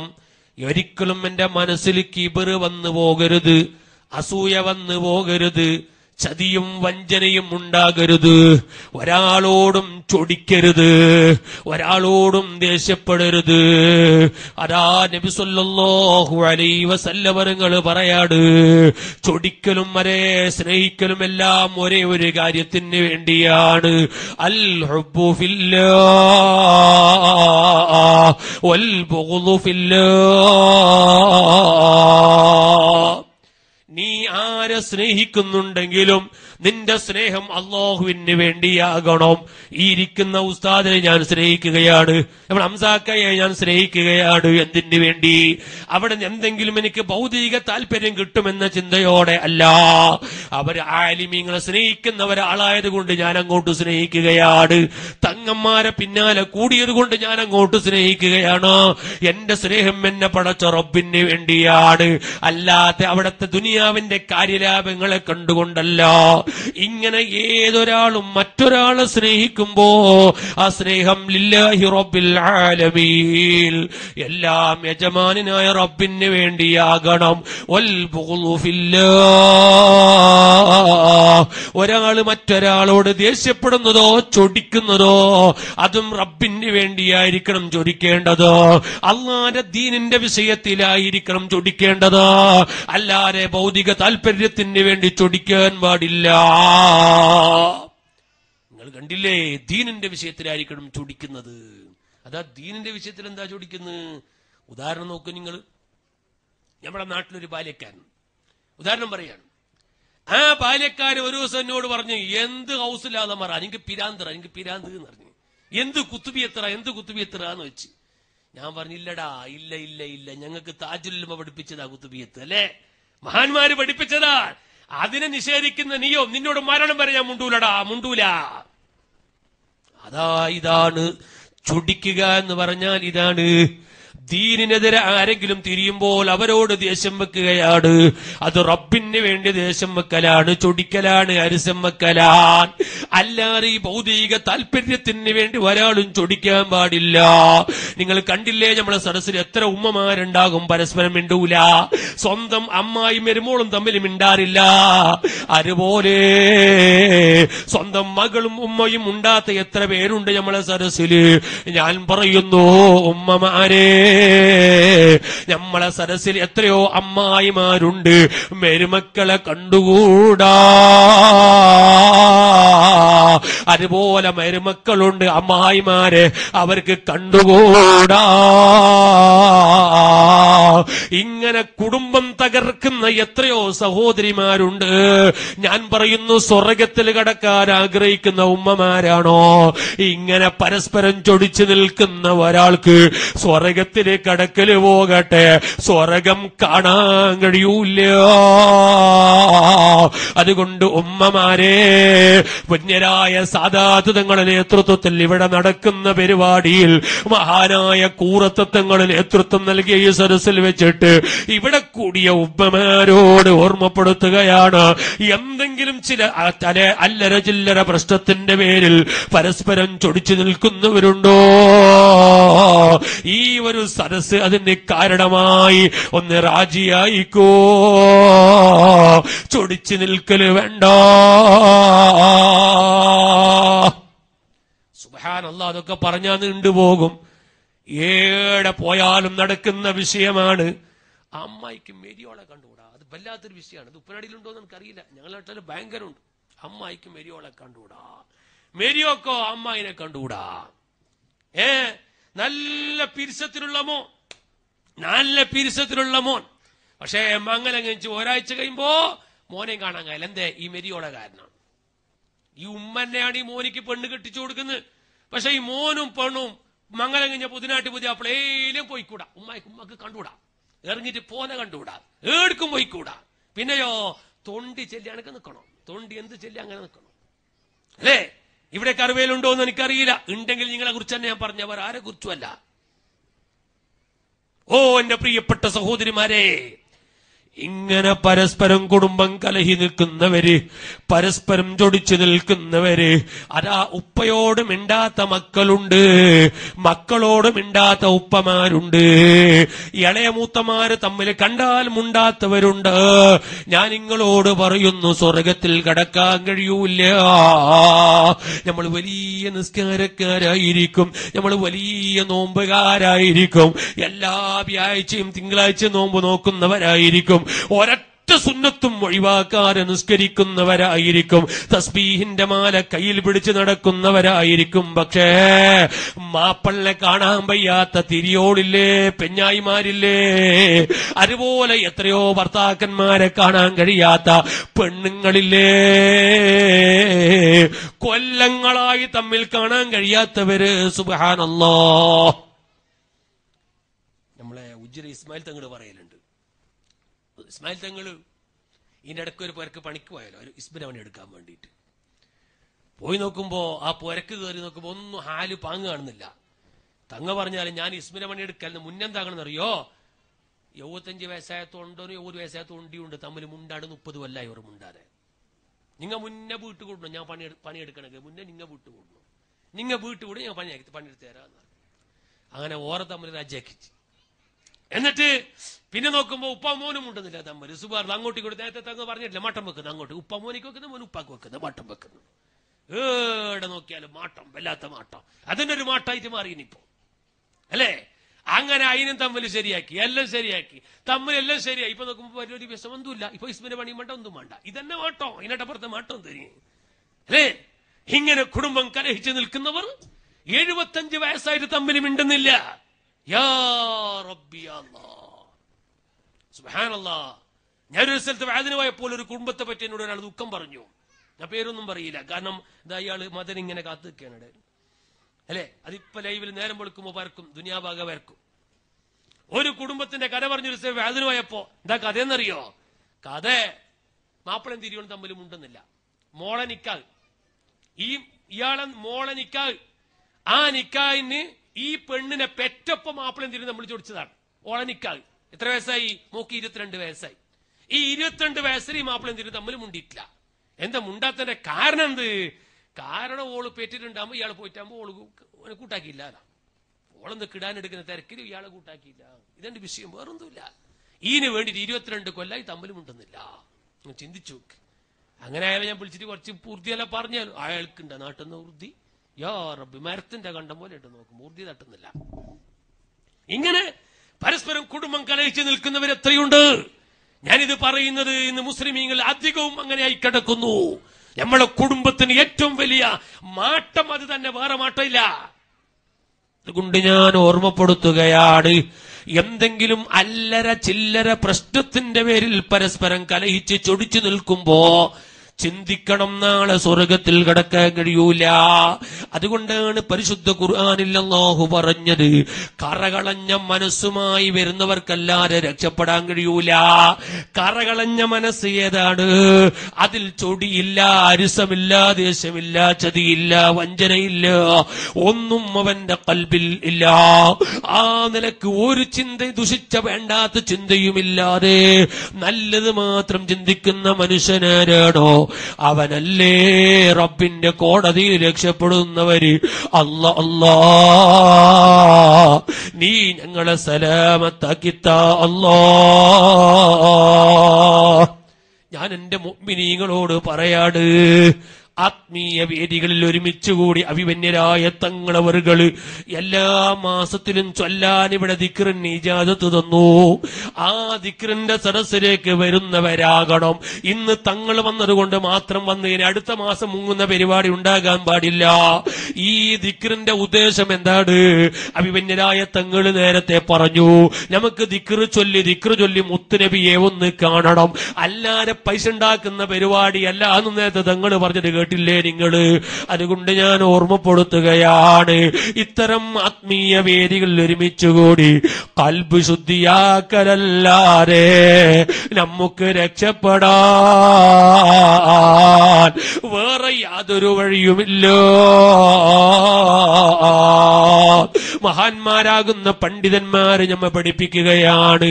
വദവാഉ ഖൽബിൽ ഖംസതുൻ ഫതിലാവതുൽ ബിതദബ്ബുരിൽ മഅനാ വലിൽ ബത്നിൽ ഖലാ വഖിയാമു ലൈലിൽ വതളറഹു ബിസ്സഹർ വമുജാലസാതു സാലിഹീനൽ ഫുളലാ. ഈ കറ പിടിച്ച കൽബിനെ ശുദ്ധിയാക്കൽ എങ്ങനെയാണ്? എന്റെ കൽബ് കറുകറുത്തിരിക്കുകയാ.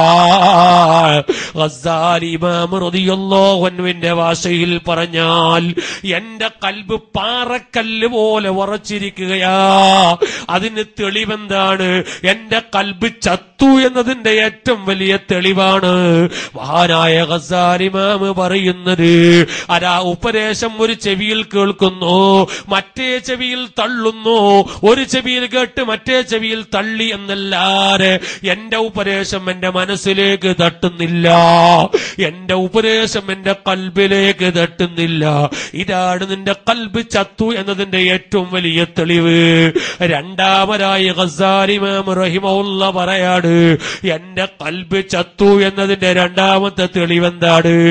ഏത് വലിയ സങ്കടമുണ്ടായാലും, എത്ര വലിയ വിഷമമുണ്ടായാലും, എത്ര വലിയ ദുഃഖിക്കുന്ന കാര്യമുണ്ടായാലും ഒരുറ്റ് കണ്ണുനീരെന്റെ കണ്ണിലൂടെ പുറത്തേക്ക് വരുന്നില്ല.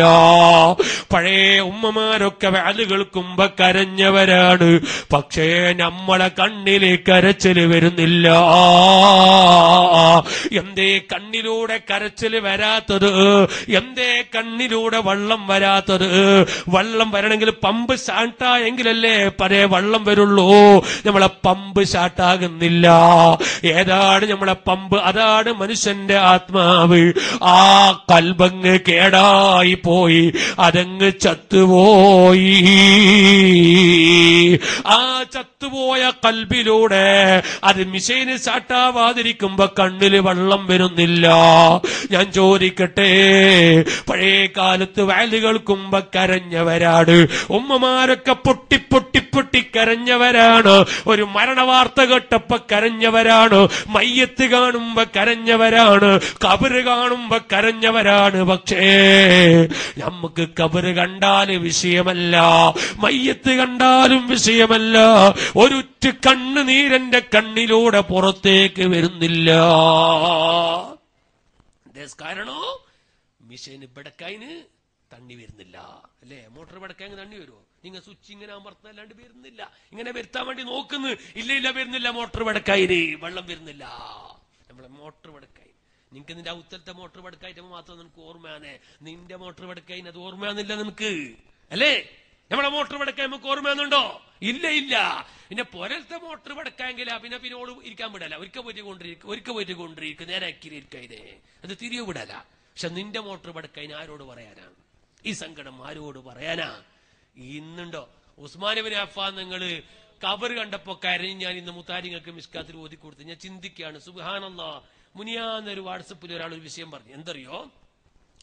ഒരു ഖബർ വയ്ക്കുന്നത്, ആ ഖബർ വയ്ക്കുന്നിടത്ത് ഈ ഖബർ വയ്ക്കുന്ന മനുഷ്യന്മാർക്ക് എന്തോ ഒരു ലെവല് തെറ്റിയതുപോലെ ഉണ്ട്. ഇങ്ങനെ ലെവല് തെറ്റിയാണ് ഖബർ വയ്ക്കുന്ന ആൾക്ക് ഒരു ലെവല് തെറ്റിയതുപോലെ, വേണ്ടതുപോലെ നേരെ കാണുന്നില്ല. അങ്ങനെ ഈ അടിക്ക് നിൽക്കുന്ന ആൾക്ക് ഈ നോക്കാൻ പോയാൾക്ക് ഡൗട്ടായി, എന്തറ ഖബർ വയ്ക്കുന്ന ആൾ എന്തറ ഇങ്ങനെ തെറ്റിട്ട് എന്തറ? അങ്ങനെ ഈ പോയ ആൾ അടന്നെ നിന്ന് പോയില്ല. ആടന്നെ ചുറ്റുപറ്റത്ത് ഇങ്ങനെ നിൽക്കുമുണ്ട്. ഖബർ വയ്ക്കുന്നതിന്റെ അപ്പുറത്ത് നല്ല തെങ്ങിന്റെ ഓല രണ്ട് വെച്ചിട്ട് കാണുന്നവിടെ. യോമെല്ലാം പോയിട്ട് ഓല ഇങ്ങനെ പൊക്കിച്ചുമ്പോ കഞ്ചാവ് ഉണ്ടാടെ. കഞ്ചാവ് വായിക്കിട്ടിട്ട് ഖബർ വയ്ക്കുന്നത്, കഞ്ചാവ് വായിക്കിട്ടിട്ട് ഖബർ വയ്ക്കുന്നത്. സുബ്ഹാനല്ലാഹ്, ഈ മനുഷ്യരിക്കും ഖബറിൽ കിടക്കണ്ടേ? നിങ്ങൾ ചിന്തിച്ചു നോക്കി. നിങ്ങൾ കഞ്ചാവ് വായിലിട്ടിട്ട് ഖബർ വയ്ക്കും. എവിടെ മനുഷ്യന്റെ പേടി? എന്താണ് മനുഷ്യന്റെ കഥ? നിങ്ങൾ ചിന്തിച്ചു നോക്കൂന്ന്. നീ നിങ്ങളെ നന്നാക്കിത്ത അല്ലാ, ഉറക്കെ ആമീൻ പറയണം. കൽബൊന്ന് ശുദ്ധിയാക്കിത്ത അല്ലാ. നമ്മളെ കൽബ് ബടക്കായി സുബ്ഹാനല്ലാഹ്, കൽബങ്ങ് ബടക്കായിട്ട് മിശേരങ്ങ് ബടക്കാട്. ഒരു തണ്ണി പോലും കണ്ണിലൂടെ പുറത്തേക്ക് വരുന്നില്ല. ഈ ബടക്കായ മിഷൻ ഒന്ന് നന്നാക്കണം. നമ്മുടെ ചങ്ങായി ഇസ്മായിൽ രാജി, അൽഹംദുലില്ലാഹ്. പ്രിയപ്പെട്ട സഹോദരങ്ങളെ, മനുഷ്യന്റെ കൽബങ്ങ് വടക്കായി. നേരത്തെ ഞാൻ പറഞ്ഞതുപോലെ മോട്ടർ വടക്കായാൽ നന്നാക്കാനുള്ള തിരക്കിലാണ്. എന്നാൽ ഞാൻ എന്റെ വഅദ് കേൾക്കുന്ന ഉമ്മമാരോട്, ഇവിടെ ഒരുമിച്ച് കൂടിയവരോട് ഓർമ്മപ്പെടുത്തുകയാണ്, എന്റെ അതാ കൽബ് വടക്കായാൽ അതിനെ ശുദ്ധിയാക്കാനുള്ള സംവിധാനം കണ്ടെത്തുന്നവരാകണം. അതിനാണ് മഹാന്മാര് നമ്മെ പഠിപ്പിക്കുന്നത്. മോനെ, കൽബാകുന്ന മോട്ടർ വടക്കായി പോയാൽ അതിനെ നന്നാക്കാൻ ഒരു ഫിറ്ററെ തേടിയിട്ട് പോകേണ്ടതില്ല. ഇമാമിങ്ങൾ അവരെ കിതാബിൽ അതിനെ മരുന്ന് റെഡിയാക്കി വെച്ചിരിക്കുകയാണ്. ആ മരുന്ന് നമ്മൾ കഴിക്കാത്ത കുറവ് മാത്രമാണ്. എന്താണ്? മനുഷ്യന്റെ കൽബ് വടക്കായി പോയാൽ അതിനെ നന്നാക്കാനുള്ള ഏറ്റവും മുന്തിയ മരുന്ന് ഏതാണ്? അതാ അവൻ ഖുർആനോദലാണ്. നന്നായി ഖുർആൻ ഓതുന്ന ഉമ്മമാര് നമ്മുടെ നാട്ടിലുണ്ടാകണം. ഓ കർവേലിൽ വഅദ് കേൾക്കുന്ന ഉമ്മമാര്, പഴയ കാലത്തുള്ള ഉമ്മമാര് ഖുർആൻ ഓതിയവരാണ്, മാസത്തിൽ ഖത്തം തീർത്തവരാണ്, രാത്രി അതാ യാസീൻ ഓതിയവരാണ്, സൂറത്തുൽ വാഖിയ, സൂറത്തുൽ മുൽക്ക്, സജദ നിത്യമായി ഓതിയവരാണ്. പക്ഷേ നമ്മുടെ ഈ കാലഘട്ടത്തെ ഉമ്മമാർക്ക് എന്ത് പറ്റി? ഇല്ല. മഗ്രിബ് ഇശാഇന്റെ ഇടയിൽ ഖുർആൻ ഓതേണ്ട ബറക്കത്താക്കപ്പെട്ട സമയത്ത് നല്ല സീരിയലിന്റെ സമയമല്ലേ അത്? അതാ TV ഒന്ന് ഓൺ ചെയ്താൽ നല്ല നല്ല സീരിയൽ വരുന്ന സമയമാണ് അതൊക്കെ. ഇല്ല, അവർക്ക് ഖുർആൻ ഓതാൻ സമയമില്ല. ഇനിയോ വയസ്സായ ഉമ്മാന്റെ കയ്യിലും വാട്സപ്പിന്റെ കാലമല്ലേ? ഉമ്മമാർക്കും അത് ചിന്തിക്കാനല്ലാതെ ഖുർആൻ നോക്കാൻ ഉമ്മമാർക്ക് സമയമില്ല. ഞാനിവിടെ കൂടിയവരോട് ഓർമ്മപ്പെടുത്തുകയാണ്, നന്നായി ഖുർആൻ ഓതുന്നവരാകണം, ഖുർആൻ ഖത്തം തീർക്കുന്നവരാകണം. ഞാൻ അതേ ഒരു കാര്യം നിങ്ങളോട് ഓർമ്മപ്പെടുത്തുന്നു. കർവേലിൽ വഅദ് കേൾക്കുന്ന ഉമ്മമാരെ, എല്ലാവരോടും ഒരു കാര്യം പറയുന്നു, രക്ഷപ്പെടാൻ ദിവസത്തിൽ എല്ലാ ദിവസവും ഒരു അതേ സൂറത്തു തബാറക ഓതുന്നവരാകണം. രാത്രി കടക്കുന്നതിന് മുമ്പ് തബാറക സൂറത്ത് ഓതിയിട്ടല്ല ആരെ കടക്കല്ലേ ഉമ്മ, കടക്കല്ലേ മുഅ്മിനീങ്ങളെ. സൂറത്തുൽ മുൽക്ക് ഹിയൽ മുൻജിയാ തുൻജീഹി മിൻ അദാബിൽ ഖബരി വതുൻജീഹി മിൻ അദാബിൻ നാർ. നിത്യമായി സൂറത്തു തബാറക ഓതുന്നവരാരാണ്? ആ തബാറക സൂറത്തിന്റെ പേരാണ് ഹബീബായ നബി സല്ലല്ലാഹു അലൈഹി വസല്ലം തങ്ങൾ പറയുന്നത് ഹിയൽ മുൻജിയാ, അതിന്റെ പേര് രക്ഷപ്പെടുത്തുന്ന സൂറത്ത് എന്നാണ്. തുൻജീഹി മിൻ അദാബിൽ ഖബർ, അത് ഖബറിന്റെ അദാബിൽ നിന്ന് രക്ഷപ്പെടുത്തുന്നതാണ്.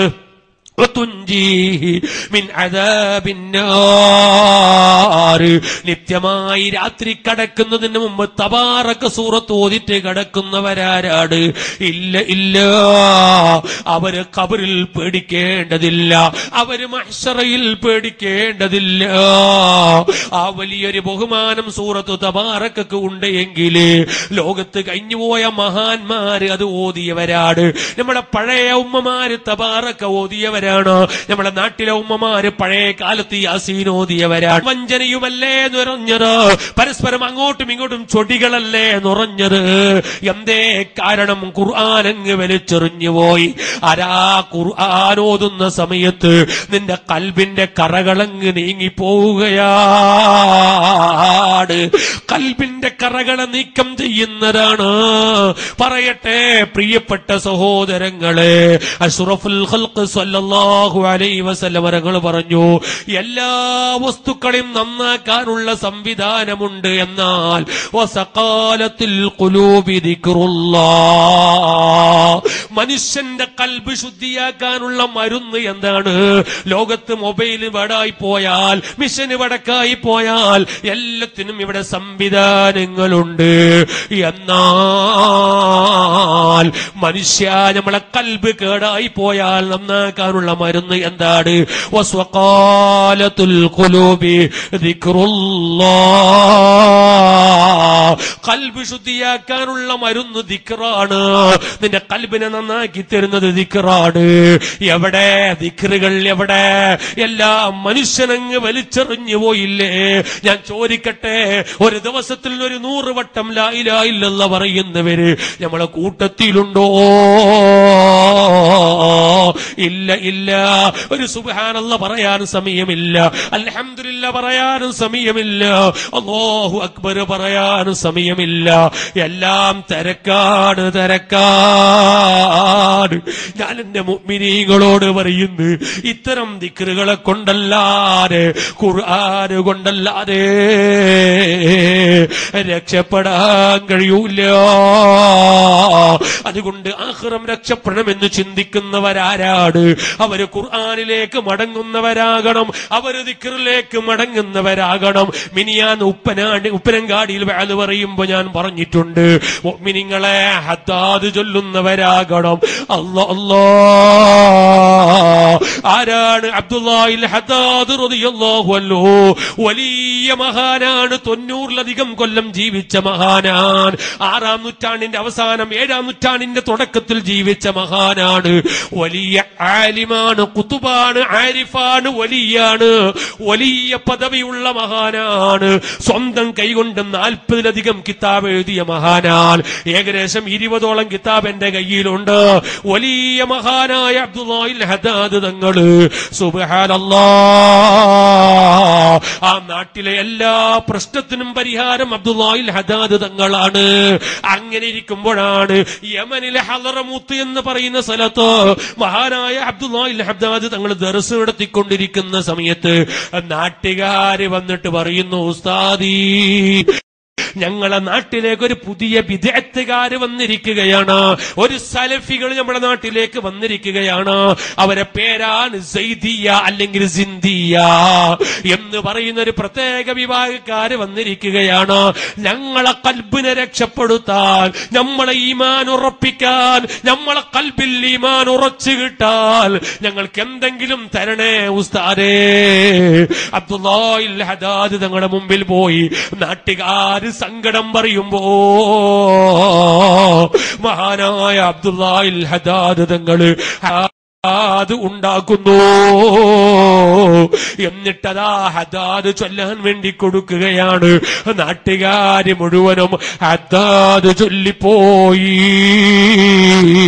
പിന്നെ നോക്കുമ്പോ സുബ്ഹാനല്ലാഹ്, അവരെ ഈമാൻ അവരെ രക്ഷപ്പെടുത്തി എന്ന് മാത്രമല്ല, ആ ബിദ്അത്തുകാര് പിന്നെ ഹളറമൂത്തിലില്ല, ആ നാട്ടിൽ നിന്ന് അവരെ നാട് വിട്ടുപോയി. ഉമ്മമാരെ ഞാൻ ചോദിക്കുകയാണ്, പഴയ കാലത്ത് വീട്ടിൽ ഹദ്ദാദ് ചൊല്ലുന്ന സ്വഭാവമുണ്ടായിരുന്നു. അല്ലാ, ഇന്ന് കാലം ഇവിടെ എത്തിപ്പോയി. പള്ളിയിലെ മുക്രിക്കും ഉസ്താദിനുമല്ലാതെ നമുക്ക് ഹദ്ദാദ് വേണ്ട.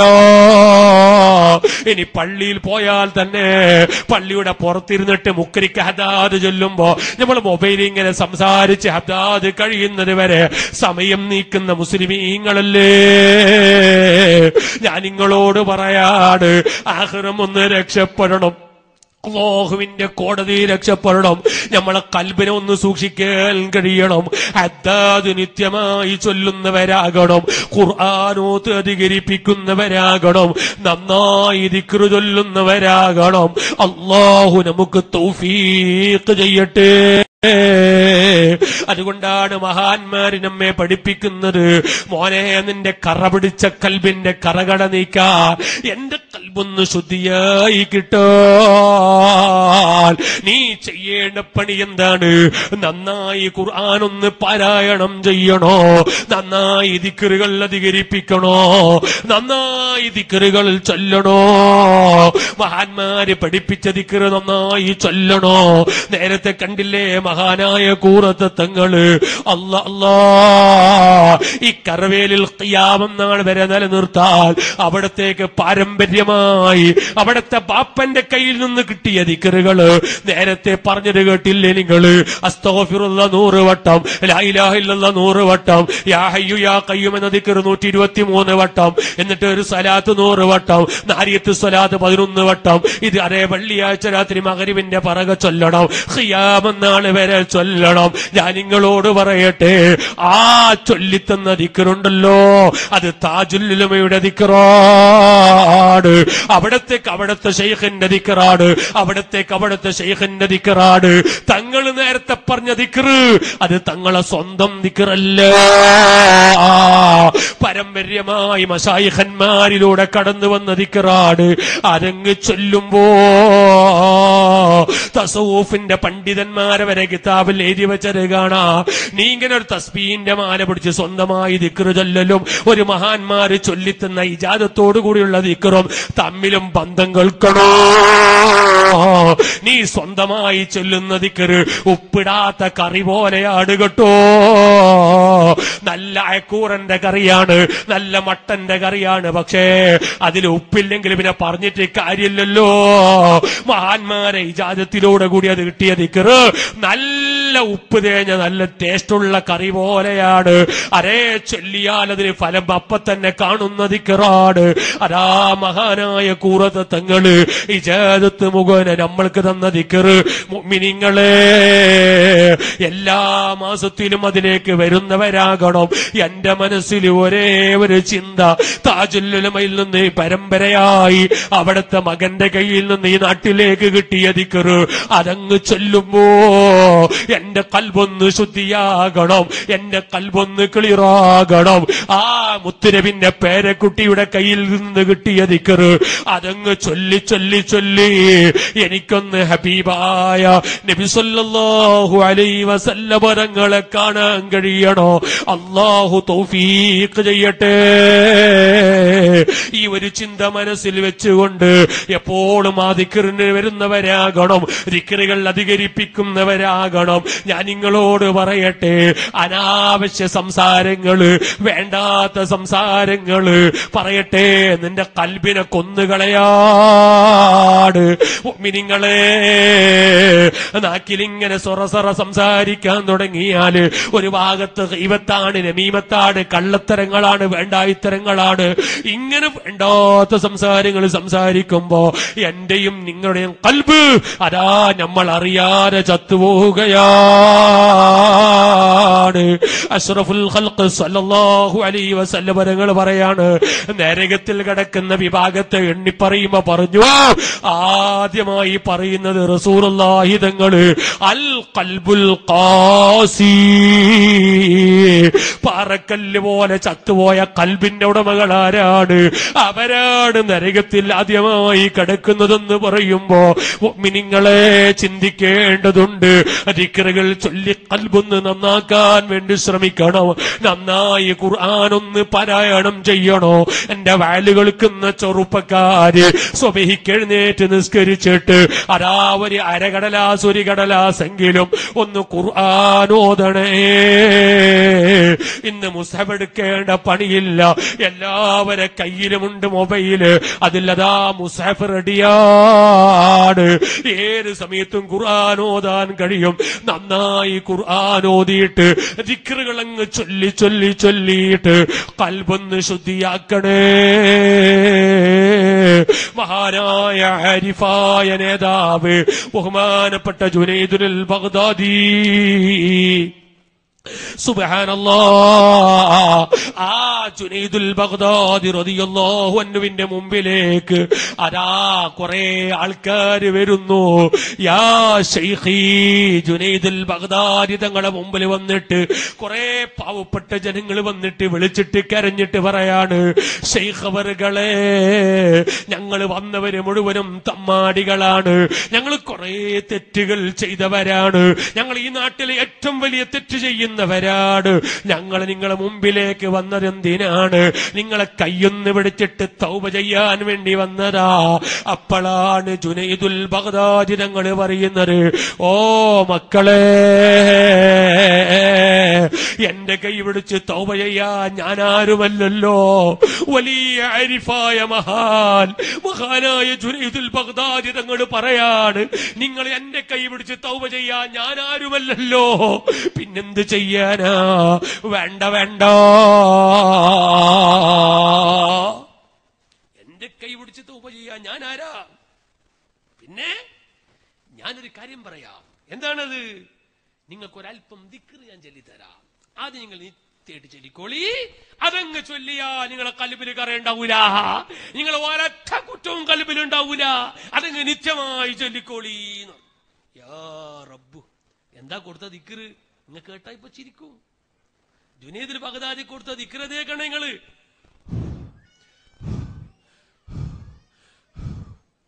കേട്ടില്ലേ? നിങ്ങൾ റാത്തീബിൽ ആ ദിക്ർ കേട്ടിട്ടില്ലേ? നമ്മളൊക്കെ കേൾക്കുമ്പോ ചിരിക്കല്ലേ? കൽബ് ശുദ്ധിയാക്കാൻ ജുനൈദുൽ ബഗ്ദാദി തങ്ങൾ പാവങ്ങളിൽ നിന്ന് തൗബ ചെയ്യാൻ വേണ്ടി വന്ന ജനങ്ങൾക്ക് കൊടുത്ത ദിക്റാ. ആ ദിക്റാണ് നമ്മളെ റാത്തീബിൽ കാണുന്നത്. ഇതൊക്കെ കേൾക്കുമ്പോ തലതിരിഞ്ഞ സലപ്പിയുണ്ട് കേട്ടാ പഠിച്ചോനെ ഈ മൊയിലാർക്ക് വീരാന്ത് എന്നറിയും. പക്ഷെ എന്നെക്കാളും വലിയ വീരാന്ത് വനിക്കാം അല്ലേ? ഹു ഹു ഹു എന്ന ദിക്റുകള് ബഹുമാനപ്പെട്ട ഫഖ്റുദ്ദീൻ റാസി തങ്ങൾ അവിടുത്തെ തഫ്സീറുൽ കബീരിൽ ഈ ദിക്റിന്റെ മഹത്വം പേജുകളോളം എണ്ണി പറഞ്ഞത് കാണാം. ഹ ഹി ഹു ഐ എന്ന് പറയുന്ന ദിക്റുകൾ, ഹു ഹു ഹു എന്ന് പറയുന്ന ദിക്റുകൾ തഫ്സീറുൽ റാസിയുടെ 1-ാം വാല്യത്തിൽ തന്നെ ബിസ്മില്ലാഹിയുടെ അല്ലാഹനെ വിശദീകരിക്കുന്ന കൂട്ടത്തില് ഈ എല്ലാ ദിക്റിന്റെയും മഹത്വം പറഞ്ഞിട്ട് പറഞ്ഞു, അഷ്റഫുൽ അദ്കാരി ഹു ഹു ഹു യാ മൽഹു, ഏറ്റവും പവറുള്ള ദിക്ർ അത് ഹു ഹു ഹു എന്ന ദിക്റാണ് എന്ന് പോലും മഹാനവറുകൾ പഠിപ്പിച്ചിട്ടുണ്ട്. ഇരിക്കട്ടെ പ്രിയപ്പെട്ട സഹോദരങ്ങളെ, അങ്ങനെ വലിയ മഹത്വമുള്ള ദിക്ർ, ആ ദിക്ർ പഠിപ്പിക്കുകയാണ് മഹാനായ ജുനൈദുൽ ബഗ്ദാദി തങ്ങള്. പ്രിയപ്പെട്ട സഹോദരങ്ങളെ, ഇങ്ങനെയുള്ള മഹാന്മാർ തന്ന ദിക്റുകൾ ചൊല്ലുന്നവരാകണം. ഇനി ഞാൻ ഒരു കാര്യം കൂടി ആ വിഷയത്തിൽ പറയട്ടെ. ആത്മീയ ലോകത്തേക്ക് മടങ്ങുന്നവരാകണം. നമ്മളൊക്കെയും ആത്മീയ ലോകത്തേക്ക് മടങ്ങുന്നവരാകണം. നിങ്ങൾ കണ്ടില്ലേ മഹാനായ സയ്യിദ് അവറുകൾ കൂറത്തെ തങ്ങള് ഏത് വിഷയം പറഞ്ഞാലും മഹാനവറുകൾ പറയുന്ന വാക്കെന്താണ്? നിങ്ങൾ യാസീൻ ഓതണം, നിങ്ങൾ യാസീൻ ഓതണം, നിങ്ങൾ യാസീനോതി മന്ത്രിച്ച് വെള്ളം കുടിക്കണം. നിങ്ങൾ ഒരു ഡോക്ടറെയും കാണിക്കേണ്ടതില്ല, ഒരു ഡോക്ടറെയും കാണിക്കേണ്ടതില്ല. അതൊക്കെ തങ്ങൾ പറയുമ്പോൾ നമുക്ക് പഴഞ്ചനായി തോന്നുന്നുണ്ടെങ്കിൽ ഞാൻ നിങ്ങളോട് പറയുന്നു പ്രിയപ്പെട്ട സഹോദരാ, ഒരു കാലത്ത് നമ്മളും അങ്ങനെയായിരുന്നില്ലേ? ഈ നാട്ടിലെ പഴയ കാലത്തുള്ള ഉമ്മമാര് അവര് രോഗം വന്നാൽ മതേ മന്ത്രിക്കാരല്ലേ? അവര് രോഗം വന്നാൽ മാലകൾ പാടാറല്ലേ? പ്രസവ വേദന എടുത്ത് പടക്കുന്ന പെണ്ണിന്റെ മുമ്പില് തലയുടെ ഭാഗത്തവര് മുഹ്യിദ്ദീൻ മാല, നഫീസത്ത് മാല പാടിയവരല്ലേ? ഈ പാടുന്ന സമയത്ത് കുഞ്ഞുങ്ങൾ പുറത്തേക്കങ്ങ് അത്ഭുതകരമായി തെറിച്ചതല്ലേ? പക്ഷേ നമ്മളെ മനസ്സ് ഇടുക്കത്തരമായി ആത്മീയ ലോകത്തിൽ വിശ്വാസമില്ലാതെയായി പോയി. എന്നാൽ ഒരു കാര്യം കൂടി ആ വിഷയത്തിൽ പറഞ്ഞ് ഞാൻ ചുരുക്കുകയാണ്. ആത്മീയ ലോകത്തേക്ക് മടങ്ങലല്ലാതെ നമുക്ക് രക്ഷയില്ല. നിങ്ങൾ കണ്ടില്ലേ പല ഭാഗത്ത് പനികള്, ഏതെല്ലാം പനികള്, ഏതെല്ലാം സൂക്കേടുകള്, മനുഷ്യന്മാർക്ക് പിടുത്തം കിട്ടാത്ത സൂക്കേടുകളാ. അള്ളാഹു നമ്മളെ കാക്കട്ടെ, അള്ളാഹു സലാമത്താക്കട്ടെ. ഈ സമയത്തെല്ലാം ഡോക്ടർമാരെ പിന്നിൽ പായുന്നതിനേക്കാളും ആത്മീയ ലോകത്തേക്ക് മടങ്ങിയാലല്ലാതെ നമുക്ക് രക്ഷയില്ല. നിങ്ങൾ കേൾക്കണോ ചരിത്രം? മഹാനായ സൈനുദ്ദീൻ മഖ്തൂം റളിയല്ലാഹു അൻഹു പൊന്നാനിയിൽ ജീവിക്കുന്ന കാലമാണ്. ആ പൊന്നാനിയിൽ ജീവിക്കുന്ന സമയത്താണ് സുബ്ഹാനല്ലാഹ് മഹാനായ സൈനുദ്ദീൻ മഖ്തൂം പൊന്നാനിയിൽ ദർസ് നടത്തുന്ന കാലത്ത് പൊന്നാനിയിലും പരിസരത്തും താഊൻ, പ്ലേഗ് രോഗം, എലിപ്പനി, പ്ലേഗ് രോഗം, ദിവസങ്ങളിൽ ആയിരക്കണക്കിന് ജാതി മതഭേദമന്യേ മരിച്ചു പോവുകയാണ്. ഡോക്ടർമാർ കൈമലർത്തുന്നു, ഡോക്ടർമാർ കൈമലർത്തുന്നു. അങ്ങനെ കൈമലർത്തിയപ്പോ അന്ന് ജാതിയും മതവും നോക്കാതെ എല്ലാവരും പോയത് ഒരു മഹാന്റെ മുമ്പിലേക്കാണ്. ആരായിരുന്നു ആ മഹാൻ? മഹാനായ സൈനുദ്ദീൻ മഖ്തൂം റളിയല്ലാഹു അൻഹു. മഹാനവറുകളുടെ മുമ്പിൽ പോയിട്ട് എല്ലാവരും വളരെ വിനയത്തോടെ സമർപ്പിക്കുകയാണ്. മഹാനവറുകളെ പ്ലേഗ് രോഗം പിടിച്ചിട്ട് ദിവസത്തിൽ ആയിരക്കണക്കിന് ജനങ്ങൾ മരിക്കുകയാണ്, ഞങ്ങൾക്ക് രക്ഷപ്പെടാൻ വഴിയില്ല. ആ സമയത്താണ് മഹാനായ സൈനുദ്ദീൻ മഖ്തൂം റളിയല്ലാഹു അൻഹു അതാ രചിക്കുന്നു മങ്കൂസ് മൗലൂദ്. നമ്മുടെ നാട്ടിൽ മങ്കൂസ് മൗലൂദില്ലേ? മഹാനായ സൈനുദ്ദീൻ മഖ്തൂം തങ്ങള് മങ്കൂസ് മൗലൂദ് രചിക്കുകയാണ്. അങ്ങനെ മങ്കൂസ് മൗലൂദ് ഉണ്ടാക്കിയിട്ട് നാട്ടുകാർക്ക് മുഴുവനും അത് ഓതാൻ കൊടുത്തു. എല്ലാ പൊരയിലും മുസ്ലിമീങ്ങളെ പൊരയിലും ഒക്കെ മങ്കൂസ് മൗലൂദ്, പള്ളിയിൽ മൗലൂദ്, അതുപോലെ വലിയ വലിയ സരസിൽ മൗലൂദ്. അങ്ങനെ മങ്കൂസ് മൗലൂദ് തുടരെയായി അങ്ങ് പാരായണം ചെയ്യാൻ തുടങ്ങി. അന്ന് പോയ എലിപ്പനി ഇന്നും വന്നിട്ടില്ല. അന്ന് പോയ പ്ലേഗ് രോഗം ഇന്നും വന്നിട്ടില്ല. നിങ്ങൾ കണ്ടില്ലേ? ആത്മീയ ലോകത്തേക്ക് മടങ്ങലല്ലാണ്ട് വല്ല രക്ഷയുണ്ടോ? അതാണ് എപ്പോഴും വന്യരായ തങ്ങൾ പറയുന്നത്, ആത്മീയ ലോകത്തേക്ക് മടങ്ങണം. സുബ്ഹാനല്ലാഹ്. അങ്ങനെ ഡോക്ടർമാർക്ക് പോലും പിടുത്തം കിട്ടാത്ത, മരുന്നില്ലാത്ത അത്രയും വലിയ രോഗം മഹാനായ തങ്ങളുടെ മങ്കൂസ് മൗലൂദിന്റെ കാരണം കൊണ്ട് പോയെന്ന് പറയുമ്പോ നമ്മളെ നാട്ടിലൊരു പതിവുണ്ട്. അത് ഈടുണ്ടോന്ന് എനിക്കറിയില്ല. ഒരു പുരക്ക് പോയാല് ഒരു പുരയിൽ അങ്ങനെ ആണ്ടിന് പോയി. എന്താ ചാര ഓതണ്ടിയെ? ആ ചെറിയ മങ്കൂസ് മൗലൂദ്, ആ ചെറിയ മങ്കൂസ്, ഓന്റെ കൈനെ കൊത്തണോ? എന്റെ കൊയിനെ, ആ ചെറിയ മങ്കൂസ് മൗലൂദ് ഉണ്ടല്ലേ, ഓന്റെ ബർലിനെ കൊത്തണോ? എന്റെ സുബ്ഹാന ജല്ല ജലാലു. അങ്ങനെ എനിക്കൊരിക്കൽ തോന്നി, ചെറിയ മങ്കൂസിനെ ഒന്ന് വലുതാക്കി കാണിക്കണോ എന്ന് തോന്നി. അങ്ങനെ ഒരു മങ്കൂസ് മൗലൂദിന്റെ വിശദീകരണം വെച്ച് ഞാൻ എന്റെ മുത്താലിമകളെ കൂട്ടി ദർസിൽ ഒരു വാത് വെച്ച് 5 ദിവസം പറഞ്ഞു. ആകെ 2-3 ഹദീസ് തീർന്നു. ഇനി 4 ഹദീസ് 3 ഹദീസ് അവിടെ ബാക്കിയുണ്ട്. 5 ദിവസം 10 മണിക്കൂർ വാത് പറഞ്ഞിട്ട് ഒരു 3 ഹദീസേ തീർന്നിട്ടുള്ളൂ. ഇനിയും ബാക്കി 2 ഹദീസ് അവിടെ ബാക്കിയതിനു ശേഷം പറയാൻ സമയം കിട്ടിയിട്ടില്ല. ഇത് പറഞ്ഞാലുണ്ടോ തീർന്ന്? അതിന്റെ വിശദീകരണം ഉണ്ടോ തീർന്ന്? എന്താണ് അതിനുള്ളിൽ കിടക്കുന്ന മഹാത്ഭുതങ്ങള്? പക്ഷേ മനുഷ്യന്മാരൊക്കെ പഴഞ്ചനായി കാണുമ്പോൾ ലോകത്തേക്ക് മുസീബത്ത് ഇറങ്ങുകയാണ്, പല നിലക്കുള്ള രോഗങ്ങൾ ഇറങ്ങുകയാണ്, അല്ലാഹുവിന്റെ പരീക്ഷണങ്ങൾ ഇറങ്ങുകയാണ്. അതുകൊണ്ട് ഞാൻ ഓർമ്മപ്പെടുത്തുന്നു സഹോദരങ്ങളെ, ഇത്തരം അതേ പരീക്ഷണങ്ങളും രോഗങ്ങളും ഇറങ്ങി വരുന്ന സമയത്ത് ആത്മീയ ലോകത്തേക്ക് മടങ്ങലല്ലാതെ രക്ഷയില്ല. അതുകൊണ്ടല്ലേ പഴയ കാലത്ത് നമ്മുടെ ഉമ്മമാരും ഉപ്പാപ്പമാരും എന്ത് പ്രശ്നം വന്നാലും മങ്കൂസ് മൗലൂദ് പാരായണം ചെയ്യുകയാണ്. ഇനി അതിനേക്കാളും വലിയ വിഷമം കുടുങ്ങിയാലോ അവര് കുത്തുബിയത്ത് നേർച്ചയാക്കുകയാണ്. അങ്ങനെ കുത്തുബിയത്ത് ചൊല്ലിയവര് കാലം നമ്മുടെ നാട്ടിലുണ്ടായില്ലേ? ഇന്ന് കുത്തുബിയത്ത് നമുക്ക് വേണ്ട, അത് ചൊല്ലാൻ നമുക്ക് സമയമില്ല. സുബ്ഹാനല്ലാഹ്. മഹാന്മാരുടെ ആത്മീയ വേദികൾ മുഴുവനും വലിച്ചെറിയുകയാണ്. എന്നെ ഒരാൾ കുത്തുബിയത്തിന് വിളിച്ചു, നല്ല രസമുണ്ട്. വിളിച്ചയാൾ പറഞ്ഞെന്തറിയോ? ഉസ്താദ് ഞങ്ങളുടെ വീട്ടിൽ കുത്തുബിയത്ത് കഴിക്കണോ, പക്ഷെ ലാഗ് ഞങ്ങൾക്ക് സൗകര്യമില്ല, ഉച്ചക്ക് അസർ കൊണ്ട് കഴിക്കണോ എന്ന് പറഞ്ഞു. അപ്പൊ ഞാൻ പറഞ്ഞു, എന്നെ കൊണ്ട് കയ്യിലടിച്ചോ അസർ കുത്തിബിയത്ത് കഴിക്കാൻ? എന്റെ ഇല്ല അങ്ങനത്തെ കുത്തിബിയത്ത്. എന്റെ ഉള്ള കുത്തിബിയത്ത് മോന്തിക്കത്തെ കുത്തിബിയത്ത് മാത്രം എന്റെ ഉള്ള ഉച്ചകത്തെ കുത്തി. അപ്പൊ ആ തൊങ്ങ കഴിച്ചിനിയാണ് ഒരു തങ്ങളെ പേര് പറഞ്ഞിട്ട്, ആ തൊങ്ങ കഴിച്ചിനി അണക്കറിയാലോ അടിച്ചോനെ, അണക്കറിയാല ഒരാൾ പേര് അറിയിക്കോട്ടെ. അതെവിടെ കാത്തിക്കുന്നു സാധനം, അതിപ്പോ വരും പുറത്ത്.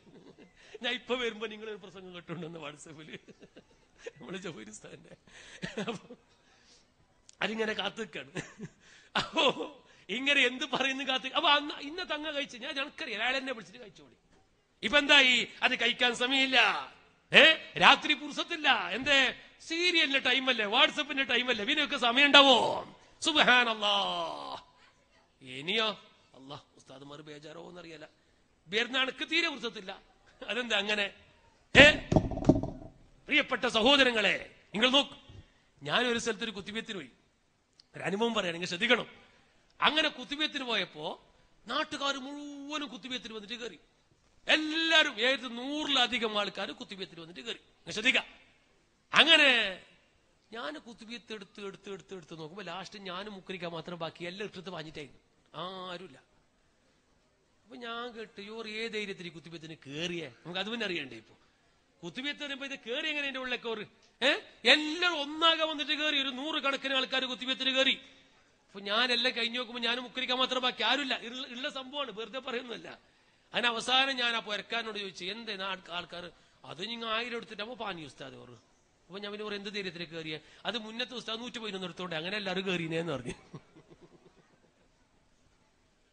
നമ്മള് സ്ഥലം പറഞ്ഞുതരാം, വയ്യ പറയാ, ഇപ്പൊ പറയാല.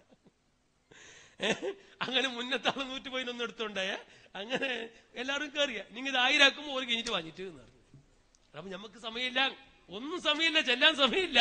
അതിനൊത്ത സലപ്പ്യൂ, നമ്മളെ കാര്യത്തിൽ ഒത്ത സലപ്പ്യൂ. ഇപ്പൊ നിഷേധിക്കാനും പറയാൻ നിൽക്കാനും അതിരിക്കട്ടെ, നമുക്കെന്നെ പുറത്താക്കാം. അതിന് വേണ്ടി വന്ന തെളിവ് പിന്നെ പറയാ. നമ്മൾ സൂക്ഷിക്കണം. ഇതൊക്കെ ഞാൻ നിങ്ങളോട് ഓർമ്മപ്പെടുത്തുന്നു, ഖുതുബിയത്തിലേക്ക് മടങ്ങണം, റാത്തീബിലേക്ക് മടങ്ങണം, ബദർ മൗലൂദിലേക്ക് മടങ്ങണം, മങ്കൂസ് മൗലൂദിലേക്ക് മടങ്ങണം. ഇതാണ് നമ്മുടെ ആത്മീയത. ഞാനൊക്കെ ആത്മീയതയ്ക്ക് വേണ്ടി പ്രസംഗിക്കുന്നവനാണ്. പക്ഷേ എനിക്ക് ഇതൊന്നും എനിക്ക് വേണ്ട. അദ്ദാദ് ആത്മീയതക്കുള്ളതാണ് എനിക്ക് വേണ്ട. റാത്തീബ് ആത്മീയതക്കുള്ളതാണ് എനിക്ക് വേണ്ട. ഖുതുബിയത്ത് മഹാന്മാര് പഠിപ്പിച്ചതാണ്, അതും എനിക്ക് വേണ്ട. ഞാൻ പറയുന്നു, ഉമ്മമാരെ, ഈ മഹാന്മാര് പഠിപ്പിച്ച പാതയിലേക്ക് മടങ്ങലല്ലാതെ നമുക്ക് രക്ഷപ്പെടാൻ വേറെ വഴികളില്ലോ. അതുകൊണ്ട് മഹാന്മാരെ പാരമ്പര്യം മുറുകെ പിടിക്കുന്നവരാകണം. ഞാൻ വിഷയത്തിലേക്ക് മടങ്ങി വരട്ടെ. എപ്പോഴും കൽബ് ശുദ്ധിയാക്കുന്നവരാകണം. അതിന്റെ മരുന്ന് മെഡിക്കൽ ഷോപ്പിൽ നിന്ന് കിട്ടുന്ന മരുന്ന് അല്ല. മഹാന്മാരാകുന്ന പണ്ഡിതന്മാർ അവരെ കിതാബിൽ നീതി വെച്ച മരുന്നാണ്. നീ കഴിവിന്റെ പരമാവധി ഖുർആൻ ഓതുന്നവരാകണോ. എന്നിട്ട് കേട്ടോ, രണ്ടാമതായി മഹാന്മാര് പഠിപ്പിക്കുകയാണ്, ഒലിൽ ബത്വനിൽ ഖലാ, നീ ഭക്ഷണം കുറക്കുന്നവനാകണം. നിന്റെ കൽബ് ശുദ്ധിയാകണോ, ഭക്ഷണം കുറക്കുന്നവനാകണം. എനിക്കെന്താണ് ഇത് പറയാൻ അധികാരമുള്ളത്? സുബ്ഹാനല്ലാഹ്, വയറ് നിറഞ്ഞ് മൂക്കിലെത്തുന്നത് വരെ തിന്നുന്നവരല്ലേ ഞാനും നിങ്ങളും. എന്തെങ്കിലും ഭക്ഷണത്തിൽ കുറവുണ്ടോ സഹോദരങ്ങളെ? ഹലാലാണോ ഹറാമാണോ ഒന്നും ചിന്തിക്കാറില്ല.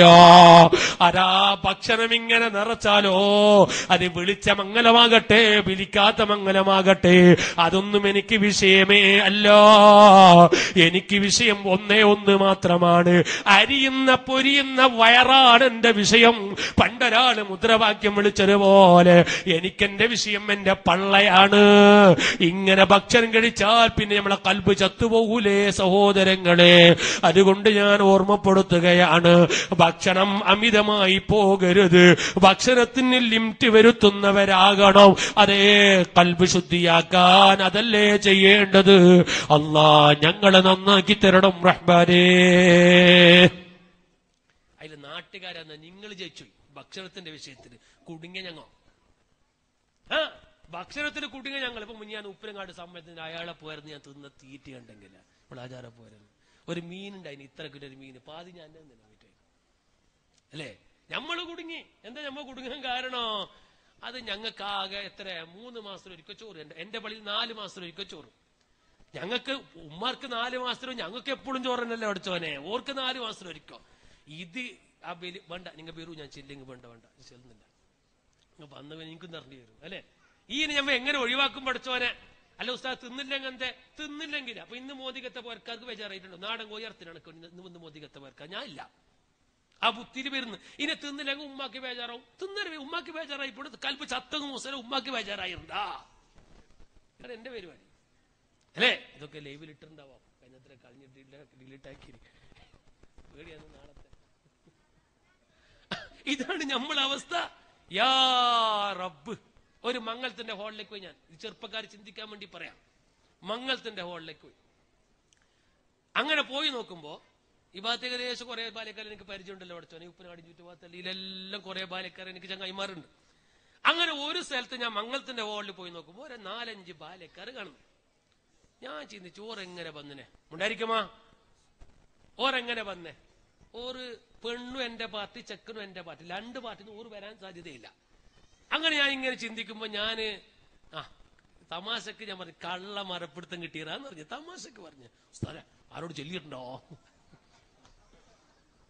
ഞാൻ പറഞ്ഞ തമാശക്കാണ്. കള്ളന്മാരെ കിട്ടി. ആരോട് പറഞ്ഞിട്ടുണ്ടോ ഉസ്താദേ? നോക്കുമ്പോ എന്ത് സംഗതി, ഞങ്ങൾ എപ്പോഴും ഇങ്ങനെ ഉസ്താദേ, ഞങ്ങൾ വ്യാഴ്ചയും ഞായറാഴ്ച എല്ലാ ഹോളിലും ഞങ്ങൾ ഉണ്ടാവും ഉസ്താദേ. അതിനേക്കാൾ രസം വേറൊന്നുണ്ട്. ഇതുണ്ട് അനുഭവമാണ്. ഞാൻ ഒരു ദിവസം മടിക്കേരി ഇങ്ങനെ കൊടകിലൊക്കെ വേദന ഒരു ചങ്ങായിനെ കൂട്ടിക്കൊണ്ട് ഈ ചങ്ങായിനോട് പറയുന്നു, ഉസ്താദേ ഞങ്ങൾക്കൊരു പതിവുണ്ട്. നിങ്ങൾ വേദന പറഞ്ഞെങ്കിൽ മോശമില്ല, ഞങ്ങൾ ഇപ്പൊ തൗബ ചെയ്ത് മടങ്ങിന്. അയാൾ പറയാണ് ഞങ്ങൾ തൗബ ചെയ്ത് മടങ്ങിന്. എന്ത് പതിവെന്നറിയോ? ഞങ്ങൾ ഞായറാഴ്ച ഒരു 5 ആൾ ഒരു കാറിൽ പോകും.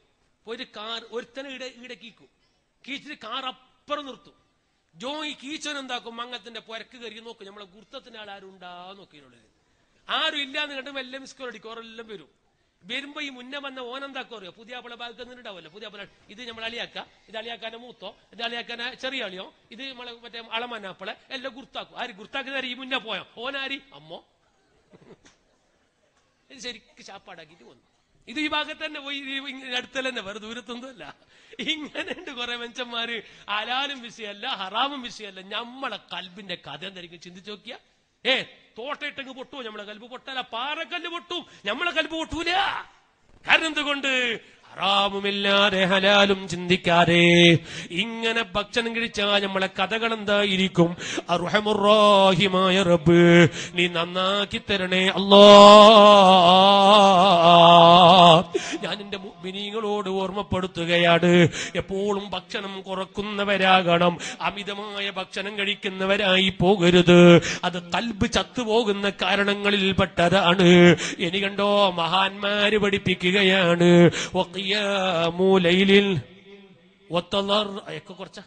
وقيام ليل وتضرع بالسحر ومجالسات صالحين الفضلاء.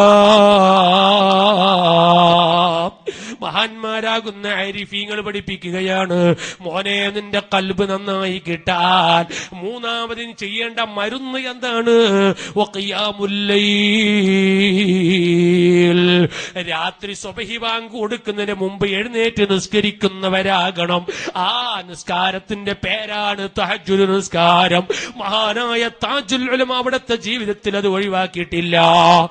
എത്ര രാത്രിയാണ് അവിടുത്തെ റൂമിലെത്തുന്നതെങ്കിലും അതാ 3:30 മണിയാകുന്ന സമയത്ത് എഴുന്നേറ്റ് സുബ്ഹി വരെ തഹജ്ജുദ് നിസ്കരിച്ചു പോയി. എന്നിട്ട് പൊട്ടി പൊട്ടി പൊട്ടി കരയുന്ന രംഗം ഞാൻ എന്റെ കണ്ണുകൊണ്ട് കണ്ടതാണ്. മഹാനായ നൂറുൽ ഉലമ ജീവിതത്തിൽ അത് ഒഴിവാക്കിയിട്ടില്ല. മഹാനായ സയ്യിദുനാ പൊസോട്ട് തങ്ങൾ ഉസ്താദ് അവിടുത്തെ ജീവിതത്തിൽ അത് ഒഴിവാക്കിയിട്ടില്ല. ലോകത്ത് കഴിഞ്ഞുപോയ മഹാന്മാരുടെ ചരിത്രത്തില് തഹജ്ജുദ് നിസ്കാരം ഒഴിവാക്കിയ ഒരൊറ്റ മഹാന്റെ ചരിത്രം കാണുന്നില്ല. സുബ്ഹിന്റെ ഒരു അരമണിക്കൂർ മുമ്പ് എഴുന്നേറ്റുകൊണ്ട് പെട്ടെന്ന് പോയി വളു എടുത്തിട്ട് സുബ്ഹി ബാങ്ക് കൊടുക്കുന്നതിന്റെ മുമ്പ് ഒരു 2 റക്അത്ത് നിസ്കരിക്കണം. തഹജ്ജുദ് നിസ്കാരം അല്ലാഹുവിന് വേണ്ടി നിസ്കരിക്കുന്നു. അല്ലാഹു അക്ബർ. അതാ സുബ്ഹിന്റെ ബാങ്കിന്റെ മുമ്പ്, രാത്രി ഉറങ്ങിയതിന്റെ ശേഷം സുബ്ഹിന്റെ മുമ്പ് എഴുന്നേറ്റുകൊണ്ട് ഒരു 2 റക്അത്ത് തഹജ്ജുദ് നിസ്കരിക്കണേ. ഓ വഅല് കേൾക്കുന്ന ഉമ്മമാരെ, എന്റെ മുമ്പിലിരിക്കുന്ന നല്ലവരായ കാരണവന്മാര് ഉറങ്ങി ഉറങ്ങി ഉറങ്ങി കാലം തീർന്നില്ലേ സഹോദരങ്ങളെ? താടികളൊക്കെ നരച്ചു പോയില്ലേ? മുടികളൊക്കെ നരച്ചു പോയില്ലേ? നിങ്ങൾ കാണുന്നില്ലേ നമ്മളെ പൊരന്റെ മുറ്റത്ത് നല്ലൊരു ബാര കാണാം. ആ വാഴയിൽ നല്ലൊരു കൊല ഇങ്ങനെ കൊലച്ചത് കാണാം. എല്ലാ ദിവസം കൊലനിങ്ങനെ നോയിക്കൊണ്ടിരിക്കുമ്പോ ഒരു ദിവസം സുബ്ഹിക്ക് ഇങ്ങനെ നോക്കുന്ന സമയത്ത് നല്ല ഒരു പഴം അതിന്ന് പഴുത്തത് കാണുന്നുണ്ട്, പൗത്തത് കാണുന്നുണ്ട്. അപ്പോഴല്ലേ കത്തി കൊണ്ടുപോയിട്ട് കൊലനെ കൊത്തിയെടുക്കുന്നത്. എന്തേ കാരണോ? ഒന്ന് പൗത്താൽ തന്നെ മതി അത് കൊത്തിയെടുക്കാനായിട്ടുണ്ട്. എന്നാൽ നമ്മളെ താടി എത്രയാ പൗത്തത്! സുബ്ഹാനല്ലാഹ്. ഇത് കൊത്തിയെടുക്കേണ്ട കാലം കഴിഞ്ഞിട്ടില്ലേ? ഉറങ്ങി ഉറങ്ങി ഉറങ്ങി സമയം കഴിഞ്ഞുപോയി. എന്റെ ജീവിതത്തിന്റെ 3/4 ഭാഗവും ഞാൻ ഉറങ്ങിട്ട് തീർത്തുപോയി. മഹാന്മാരുണ്ടോ ഉറങ്ങുന്നു? അവരുണ്ടോ കടന്നാൽ ഉറക്കം വരുന്നു? എത്രയോ മഹാന്മാരെ ചരിത്രത്തിൽ കാണാം. അവരതാ തഹജ്ജുദ് നിസ്കരിക്കണമെങ്കിൽ ഉറങ്ങണ്ടേ? പായിൽ കടന്നിട്ട് ഉറങ്ങാതെ ഇരുന്നിട്ട് ഒരൽപ്പം തൂക്കി ഉറങ്ങിയിട്ട് അതാ എഴുന്നേൽക്കുന്നു തഹജ്ജുദ് നിസ്കരിക്കാൻ. ലോകത്ത് കഴിഞ്ഞുപോയ ചരിത്രമാണ് പറയുന്നത്. പക്ഷേ നമുക്ക് തഹജ്ജുദ് പോകട്ടെ, സുബ്ഹിന് പോലും നിസ്കരിക്കാൻ സമയമില്ല. നമ്മൾ ഉറക്ക് തന്നെയാണ്. മുഅ്മിനീങ്ങളോട് ഞാൻ ഒരൊറ്റ കാര്യം പറയാണ്. ഹാഫിദുൽ മുന്തിരി തങ്ങൾ എഴുതി വെച്ചൊരു ഹദീസ് കാണാം. നാളെ യജമാനായ റബ്ബിന്റെ കോടതിയിലെത്തിക്കഴിഞ്ഞാൽ കോടാന കോടി ജനങ്ങൾ നിലവിളിച്ച് പൊട്ടിക്കരയുന്ന കരഞ്ഞ് കണ്ണീരൊലിപ്പിക്കുന്ന മഹ്ശറിൽ അവനവന്റെ കാലിന്റെ അടിഭാഗത്തേക്ക് തല ഇങ്ങനെ താഴ്ത്തിയിട്ട് കണ്ണീരൊലിപ്പിക്കുമ്പോ റബ്ബിന്റെ മഹ്ശർ എന്നൊരു ശബ്ദം കേൾക്കുകയാണ്. എന്താണ് കേൾക്കുന്ന ശബ്ദം? ഐനല്ലദീന തതജാഫാ ജുനൂബുഹും അനിൽ മലാജിഇ ഇലസ്സലാ. എല്ലാവരും രാത്രി കടന്നുറങ്ങുന്ന സമയത്ത് സുബ്ഹിന്റെ മുമ്പ് എഴുന്നേറ്റ് തഹജ്ജുദ് നിസ്കരിച്ച മുഅ്മിനീങ്ങൾ എവിടെ? റബ്ബിന്റെ കോടതിയിൽ ഒരു വിളി കേൾക്കുകയാണ്. അപ്പോഴാണ് തഹജ്ജുദ് നിസ്കരിച്ചവര് വഹും യഖൂമൂന ഇലാ റബ്ബിൽ ആലമീൻ, അവരതാ എഴുന്നേറ്റ് പോകുന്നു റബ്ബിന്റെ മുമ്പിലേക്ക്. വഹും ഖലീൽ, അവര് കുറഞ്ഞ ആൾക്കാർ മാത്രമേ ഉള്ളൂ. എന്നിട്ടോ റബ്ബിന്റെ മുമ്പിൽ പോയപ്പോ റബ്ബ് തആല അവരോട് പറയുന്ന വാക്കെന്താണ്? ഉദ്ഖുലുൽ ജന്ന, നിങ്ങൾ സ്വർഗ്ഗത്തിൽ കടക്കൂ മക്കളെ. ബിഗൈരി ഹിസാബ്, ഹിസാബില്ലാതെ, വിചാരണയില്ലാതെ, ചോദ്യമില്ലാതെ റബ്ബിന്റെ കോടതിയിൽ സ്വർഗ്ഗത്തിൽ കിടക്കുന്ന വിഭാഗം. എന്തിനേറെ പറയണം, മഹാന്മാർ ഹദീസ് വിശദീകരിച്ചുകൊണ്ട് പറഞ്ഞു, നാളെ റബ്ബിന്റെ കോടതിയിൽ ഹിസാബില്ലാതെ ആദ്യം സ്വർഗ്ഗത്തിൽ കിടക്കുന്ന പാർട്ടിക്കാരാരാണ്? അവരാണ് തഹജ്ജുദ് നിസ്കാരക്കാരെന്ന് പറയുമ്പോ മുഅ്മിനീങ്ങളെ, ആ സമയത്ത് നമ്മൾ കടന്നുറങ്ങുകയല്ലേ?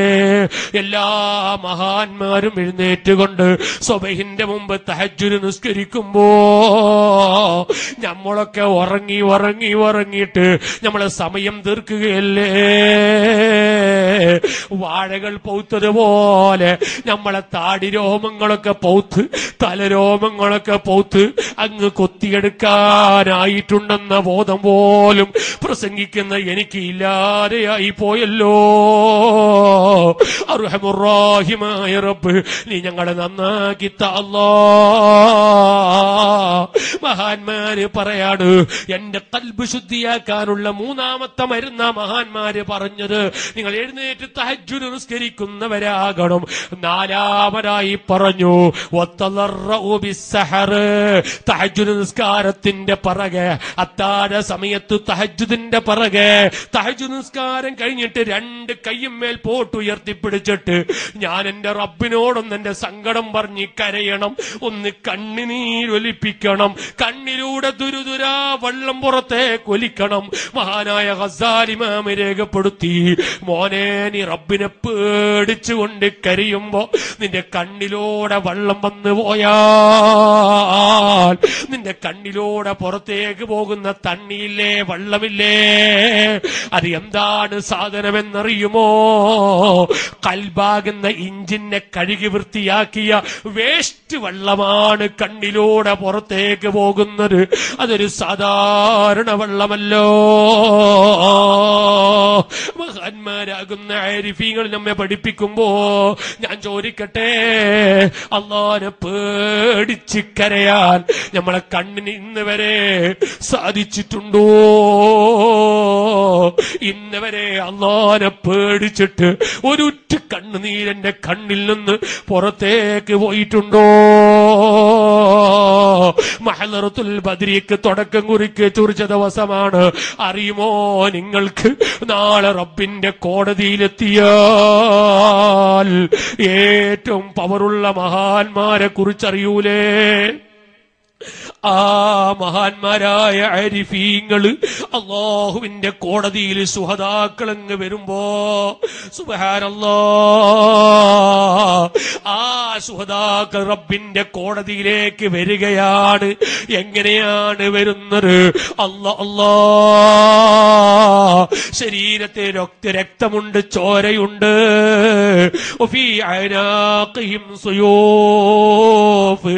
അവരെ കഴുത്തിലതാ വാളും തൂക്കിയിട്ടുകൊണ്ട്, പഴയ വയസ്സന്മാര് കൊട വെക്കുന്നത് കണ്ടിട്ടില്ലേ ബാക്കിൽ?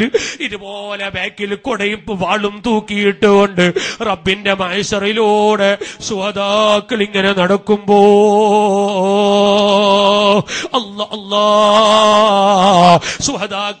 ശുഹദാക്കളോട് റബ്ബിന്റെ ചോദ്യമാണ്, നിങ്ങൾ എവിടത്തെ എവിടത്തേക്കാണ് മക്കളെ പോകുന്നത്? ഈ ഒരു പോക്ക് എവിടത്തേക്കാണ്? അപ്പോഴാണ് ശുഹദാക്കള് പറയുന്നു, റബ്ബി റബ്ബി ഇലൽ ജന്ന, ഞങ്ങൾ പോകുന്നത് സ്വർഗത്തിലേക്കാണ് അല്ലാ. ഇവരിങ്ങനെ വരുന്ന സമയത്ത് ഇവളെ ശരീരത്തിൽ നിന്ന് ആ ചോരന്റെ മണം അടിച്ചു വീശുകയാണ്. സ്വർഗത്തിലുള്ള ഹൂർലീങ്ങൾ എത്തി നോക്കുകയാണ്, റബ്ബി എന്താണ് ഈ മണം ഇങ്ങനെ അടിച്ചു വീശുന്നതോ?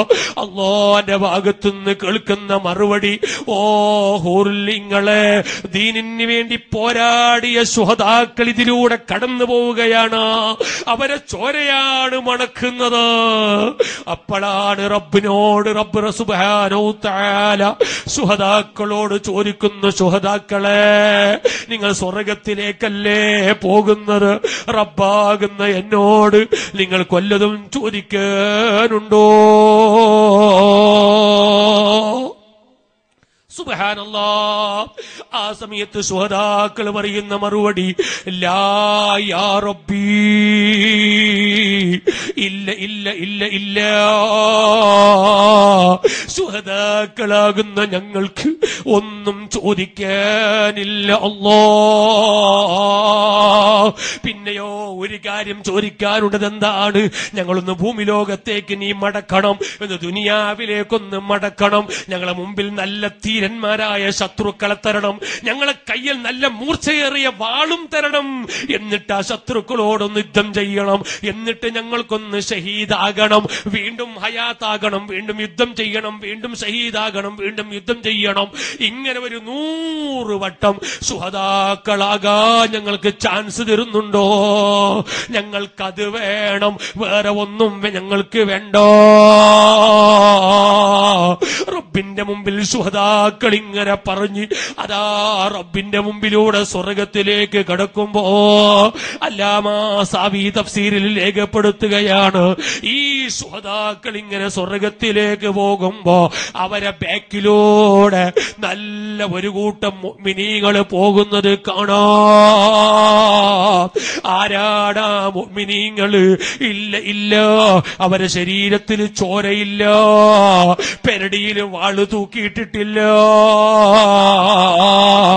അങ്ങനെ ഒന്നുമില്ലാതെ നല്ല ശുഹദാക്കളെ ചോരന്റെ മണം, അല്ലെങ്കിൽ അതിനേക്കാളും അപ്പുറം വല്ലാത്ത മണം അടിച്ചു വീശുന്ന ഒരു കൂട്ടം ജനങ്ങള് ഇങ്ങനെ കടന്നു പോവുകയാണ്. ഉറുല്ലിങ്ങൾ സ്വർഗീയ ലോകത്തുനിന്ന് എത്തി നോക്കുകയാണ്. റബ്ബി അതാരാണ്? അല്ലാഹ്. അപ്പോഴാണ് റബ്ബിന്റെ മറുപടി, അതാരാണെന്നറിയോ? ഹൂറുല്ലിങ്ങളെ, ദുനിയാവിൽ എന്നെ പേടിച്ചിട്ട് കരഞ്ഞ മുഅ്മിനീങ്ങളാണ് കേട്ടോ. അല്ലാഹുവിനെ പേടിച്ച് കരഞ്ഞ മുഅ്മിനീങ്ങള് നാളെ ശുഹദാക്കളെ ബാക്കിലുണ്ടാവും സഫും കിട്ടിയിട്ട്. അവരിങ്ങനെ പോകുമ്പോ കരഞ്ഞ കണ്ണുനീര് നല്ല ശുഹദാക്കളെ ചോര മണക്കുന്നത് പോലെ ഒരു കണ്ണിന്റെ വെള്ളം അങ്ങനെ മണക്കുകയാണ്. പക്ഷേ ജീവിതത്തിൽ ഇന്നവരെ ഒരു തുള്ളി വെള്ളം മുറ്റിക്കാൻ നമ്മളെ കൊണ്ട് കഴിഞ്ഞിട്ടുണ്ടോ സഹോദരാ? നിങ്ങൾ ചിന്തിച്ചു നോക്കും. കരഞ്ഞിന് എപ്പോ നല്ല കാറ്റ് വരുമ്പോ കൗങ്ങിന്റെ തലവാലിയുണ്ടാകും. ഞമ്മ കരഞ്ഞത് അത്രയേ ഉള്ളൂ, വേറൊന്നും ഞമ്മ കരഞ്ഞിട്ടില്ല അല്ലേ? നമ്മളെ ബിസിനസ് കുറഞ്ഞപ്പോ നിന്റെ മോനെ ഗൾഫ് ഔട്ടാക്കിയപ്പോഴാണ് നീ കരഞ്ഞത്. നിന്നെ ദുനിയാവിൽ ഔട്ടാക്കുമ്പോ നിനക്ക് കരച്ചിൽ വരുന്നില്ല, അപ്പൊ ചിന്തിക്കാനില്ല. ഇതല്ലേ എന്റെ കഥ, നിങ്ങൾ ചിന്തിച്ചു നോക്കൂ. അല്ലാഹു നമ്മളെ നന്നാക്കി തരട്ടെ.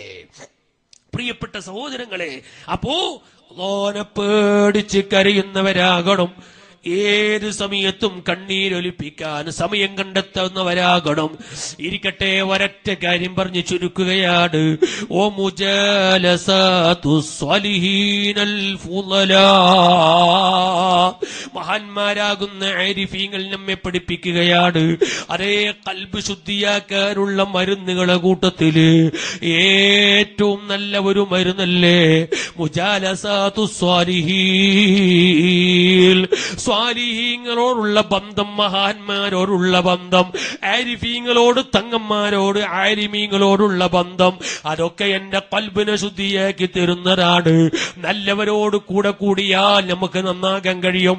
ആലിമീങ്ങളെ, തങ്ങന്മാരെ കൂടെ കൂടിയാൽ നമുക്ക് നന്നാകാൻ കഴിയും. കള്ളുകുടിയന്റെ പിന്നാലെ കൂടിയാൽ നമുക്ക് കള്ളുകുടിയാനാകാൻ കഴിയും. അതല്ലേ ചരിത്രം നമ്മെ പഠിപ്പിക്കുന്നത്. അതുകൊണ്ട് എപ്പോഴും നല്ലവരെ പിന്നാലെ കൂടുന്നവരാകണം. അത് ഖൽബ് ശുദ്ധിയാക്കാൻ നല്ലതാ. മഹാന്മാരാകുന്ന ആരിഫീങ്ങളുമായി ബന്ധം പുലർത്തണം. മഹാന്മാര് വ്യാഖ്യാനത്തിൽ പറഞ്ഞു, ജീവിച്ചിരിക്കുന്ന മഹാന്മാരെ കൈപിടിച്ച് അവരുമായി ബന്ധപ്പെടുന്നവരാകണം. മരിച്ചുപോയ മഹാന്മാരെ സിയാറത്ത് ചെയ്യുന്നവരാകണം. ഇതൊക്കെ എന്റെ ഖൽബ് ശുദ്ധിയാകാൻ നല്ലതാണ്. ആ നിലക്ക് ഖൽബൊന്ന് ശുദ്ധിയാക്കി അതേ നാളെ റബ്ബിന്റെ കോടതി രക്ഷപ്പെടാൻ നല്ല വഴികളെ കണ്ടെത്തുന്നവരാകണം. അല്ലാ, നീ ഞങ്ങളെ നന്നാക്കി തരണം റഹ്മാനേ. ഒരൊറ്റ ഹദീസ് പറഞ്ഞ് ഞാൻ എന്റെ പ്രസംഗം നിർത്തുകയാണ്. അഷ്റഫുൽ ഖൽഖ് ത്വാഹ മുഹമ്മദുർ റസൂലുള്ളാഹി സയ്യിദുൽ വജൂദ് മുഹമ്മദുർ റസൂലുള്ളാഹി നബി സല്ലല്ലാഹു അലൈഹി വസല്ലം തങ്ങൾ പറയാണ്, നാളെ റബ്ബിന്റെ കോടതിയിലെത്തിയാൽ കുല്ലു ഐനിൻ ബാക്കിയത്തു യൗമൽ ഖിയാമ, നാളെ റബ്ബിന്റെ കോടതിയിൽ കരയാത്ത ഒരൊറ്റ കണ്ണുകളുമില്ല. എല്ലാ കണ്ണുകളും അവിടെ കരയുന്നവരാണ്. എല്ലാവരും റബ്ബിന്റെ മുമ്പിൽ നിലവിളിക്കുന്നവരാണ്. എന്നിട്ട് നബി സല്ലല്ലാഹു അലൈഹി വസല്ലം തങ്ങൾ പറയാണ്, കരയാത്ത കണ്ണുകളുണ്ട് കേട്ടോ. അല്ലാ അല്ലാ, വയല് കേൾക്കുന്ന ഉമ്മമാരെ, നാളെ റബ്ബിന്റെ കോടതിയിലെത്തിയാൽ കരയാത്ത കണ്ണുകളുണ്ട് റബ്ബിന്റെ കോടതിയിൽ. ആരാണ്? കുല്ലു ഐനിൻ ബഖിയത്തു യൗമൽ ഖിയാമ, എല്ലാ കണ്ണുകളും നാളെ കരയുന്ന കണ്ണുകളാണ്. ഒരാളും കരയാതെ ബാക്കിയില്ല മഹ്ശറിൽ. പക്ഷേ അവിടെ കരയാത്ത 3 കണ്ണുകളുണ്ട്. രക്ഷപ്പെടുന്ന കൂട്ടര് ആരാണ്? ഇല്ലാ ഐനുൽ ഗല്ലത്ത് അൽ മഹാരിമില്ലാ, അല്ലാഹുവിന്റെ കോടതിയിലെത്തിയാൽ അവിടെ രക്ഷപ്പെടുന്ന, അവിടെ കരയാത്ത കണ്ണുകൾ ഏതാണ്? അതാ ഒരു കണ്ണവിടെ കരയുന്നില്ല. ഇല്ലാ ഐനുൽ ഗല്ലത്ത് അൽ മഹാരിമില്ലാ, അല്ലാഹ് നിഷിദ്ധമാക്കിയ ഹറാമുകളെ കാണുമ്പോ അതിനെ തൊട്ട് കണ്ണ് ചിമ്മിയവര് ആരാണോ? അല്ലാഹ് ഹറാമാക്കിയതിനെ കാണാത്തവര് ആരാണോ? അവന്റെ കണ്ണുകൊണ്ട് അന്യ പെണ്ണിനെ കാണൂല. അവന്റെ പെണ്ണുകൊണ്ട് കണ്ണുകൊണ്ട് അന്യ പെണ്ണിന്റെ ചിത്രം കാണൂല. വാട്സപ്പിലൂടെ ഫേസ്ബുക്കിലൂടെ ഒന്നും കാണൂല. അരേ, നഗ്നമായ ചിത്രങ്ങൾ കണ്ട് രസിക്കൂല. അവന്റെ മനസ്സിനെ ഇക്ലിപ്പെടുത്തുന്ന വികാരമുണ്ടാക്കി കളിയുന്ന, അല്ലാഹ് ഹറാമാക്കിയ ഒരൊറ്റ സംഗതിയും അവന്റെ കണ്ണുകൊണ്ടവൻ നോക്കൂല. ഓ ചെറുപ്പക്കാരെ, ശ്രദ്ധിക്കണം. അള്ളാന്റെ കോടതിയിൽ കരയാത്ത കണ്ണുകളാണ് എന്റെ വാല് കേൾക്കുന്ന ചെറുപ്പക്കാരി. ചിന്തിച്ചോ, റബ്ബിന്റെ കോടതിയിൽ കരയാത്ത കണ്ണ് ആരാ? എല്ലാ ഹറാമിനെ തൊട്ട് ചിമ്മിക്കളയുന്ന കണ്ണ് ഏതാണ്? ഇല്ല ഇല്ല, ആ കണ്ണുകൾക്ക് നാളെ റബ്ബിന്റെ കോടതിയിൽ എത്തിയാല് എല്ലാവരും കരയുമ്പോ അത് കരച്ചില് വരുന്നില്ല. ഉമ്മമാരെ, ഹറാമിനെ തൊട്ട് കണ്ണിനെ സൂക്ഷിക്കുന്നവരാകണം. വേണ്ട വേണ്ട, അന്യപുരുഷനുമായുള്ള കളികൾ വേണ്ട. വാട്സപ്പിലൂടെ ഫേസ്ബുക്കിലൂടെ ബന്ധങ്ങൾ വേണ്ട. അങ്ങോട്ടും ഇങ്ങോട്ടും ചിത്രങ്ങളും മെസ്സേജുകളും കൈമാറല് വേണ്ട.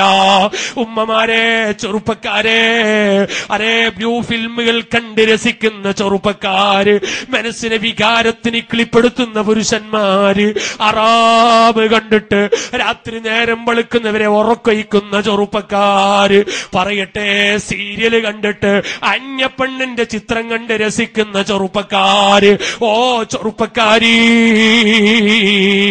അല്ലാഹുവിന്റെ കോടതിയിൽ വിരൽ കടിക്കേണ്ടി വരും. ഈ കൂറത്തങ്ങൾ നേതൃത്വം നൽകിയ ഈ ആത്മീയ വേദിയിൽ വെച്ച് ഓർമ്മപ്പെടുത്തുകയാണ്, ഇപ്പൊ ഒരു തീരുമാനം എന്റെ ജീവിതത്തിൽ ഉണ്ടാകണം.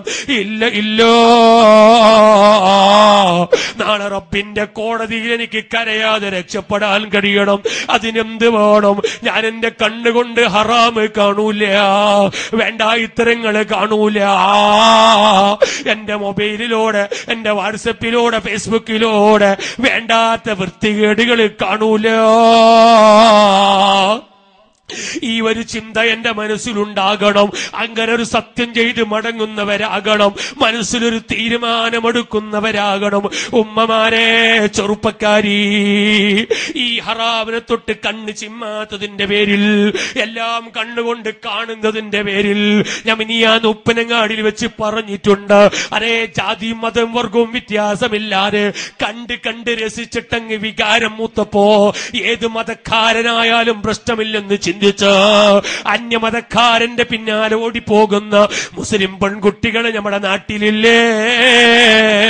തന്റെ കോളേജിൽ പഠിക്കുന്ന കുട്ടിയെ പ്രേമിച്ച് അവസാനം അവന്റെ പിന്നാലെ ഇതുവരെ തട്ടമിട്ട് നടന്ന മുസ്ലിം പെണ്ണ്, ഫർദ ധരിച്ച മുസ്ലിം പെണ്ണ്, നെറ്റ് അള്ളാഹ്ക്ക് വേണ്ടി സുജൂദിൽ ചെയ്ത പെണ്ണ്, വികാരത്തിന് അടിമപ്പെട്ടുകൊണ്ട് അന്യപുരുഷന്മാരെ ഏതോ മതക്കാരന്റെ പിന്നാലെ ഇറങ്ങിപ്പോകുമ്പോ ഞാൻ ചോദിക്കട്ടെ പെണ്ണേ, നിനക്ക് കബറിൽ കടക്കാനുണ്ടെന്ന ബോധം വേണ്ടേ? മഹ്ശറിൽ പോകാനുണ്ടെന്ന ചിന്ത വേണ്ടേ? ഈ ലോകത്തുനിന്ന് മരിച്ചു പോകാനുണ്ടെന്ന ബോധം നിന്റെ കൽവിലുണ്ടാകണം. ഓർമ്മപ്പെടുത്തുന്നു, എല്ലാ ഹറാമിനെ തൊട്ട് നീ ഒന്ന് കണ്ണ് ചിമ്മണേ. ഒരു ഹറാമുമായി കണ്ണിൽ വേണ്ട. അന്യപ്പെണ്ണിനെ നോക്കല് പുരുഷന്മാരെ വേണ്ട. പെണ്ണ് അന്യപുരുഷനെ നോക്കല് വേണ്ട. അത് ഫോട്ടോ കണ്ട് രസിക്കല് വേണ്ട. സീരിയല് കണ്ട് രസിക്കല് വേണ്ട. ഇതൊക്കെ കേൾക്കുമ്പോ ഒരു പഴഞ്ചനായി തോന്നുന്നുണ്ടെങ്കിൽ ഞാൻ പറയട്ടെ, ആഖിറത്തിൽ രക്ഷപ്പെടുന്ന സമയത്ത് മുഅ്മിനീങ്ങളൊക്കെ റബ്ബിനെ പേടിച്ച് കരഞ്ഞ മുഅ്മിനീങ്ങള് അതാ ആഖിറത്തിൽ രക്ഷപ്പെടുമ്പോ നമ്മളാണ് അവിടെ വിരൽ കടിക്കേണ്ടി വരുന്നത്. അല്ലാഹു നമ്മളെ കാക്കട്ടെ. അഷ്റഫുൽ ഖൽഖ് സയ്യിദുനാ മുഹമ്മദുർ റസൂലുള്ളാഹി സ്വല്ലല്ലാഹു അലൈഹി വസല്ലം വരങ്ങൾ പറയാണ്, അല്ലാഹുവിന്റെ കോടതി രക്ഷപ്പെടുന്ന ഒരു കണ്ണ് അതേ ഹറാമിനെ തൊട്ട് ചിമ്മിയ കണ്ണുകളാണ്. രണ്ടാമത്തെ കണ്ണ് ഏതാണ്? ഐനുൻ ബക്കത് മിൻ ഖശിയത്തില്ലാഹ്, അല്ലാഹുവിനെ പേടിച്ച് കരഞ്ഞ കണ്ണുകളാണ്. ആ റബ്ബിനെ പേടിച്ച് മഹ്ശറയെ ഓർത്ത്, ഖബറിനെ ഓർത്ത്, റബ്ബിന്റെ ഹിസാബ് ഓർത്ത്, സിറാത്ത് പാലം ഓർത്തിട്ട് കരഞ്ഞുപോയ മുഅ്മിനീങ്ങൾ ആരാട്? അവരും നാളെ റബ്ബിന്റെ കോടതിയിലെത്തുന്ന സമയത്ത് എല്ലാവരും കരയുമ്പോ അല്ലാഹുവിനെ പേടിച്ച് ദുനിയാവിൽ കരഞ്ഞ മുഅ്മിനീങ്ങൾ അവര് കരയുന്നവരല്ലോ. ഐനുൽ ബക്കത്ത് മിൻ ഖശിയത്തില്ലാഹ്, റബ്ബിനെ പേടിച്ച് കരഞ്ഞ മുഅ്മിനീങ്ങളുടെ കണ്ണ് നാളെ കരയുന്നതല്ലോ. മുഅ്മിനീങ്ങളെ, റബ്ബിനെ പേടിച്ച് കരയാൻ കഴിയണം. ഖബറിനെ ഓർത്ത് കരയാൻ കഴിയണം. അരേ മഹ്ശറയെ ഓർത്ത് കരയാൻ കഴിയണം. അല്ലാ,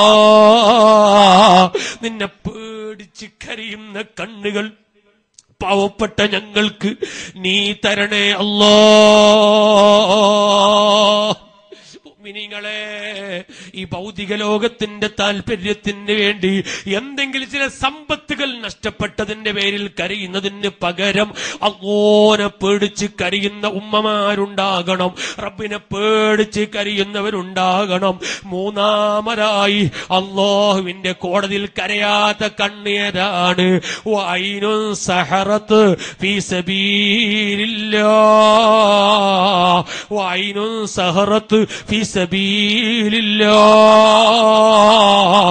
അല്ലാഹുക്ക് വേണ്ടി ഉറക്കൊഴിച്ചവര് ആരാണ്? രാത്രി കിടന്നാൽ ഉറക്കം വരുന്നില്ല. എന്തേ ഉറക്കം വരാത്തത്?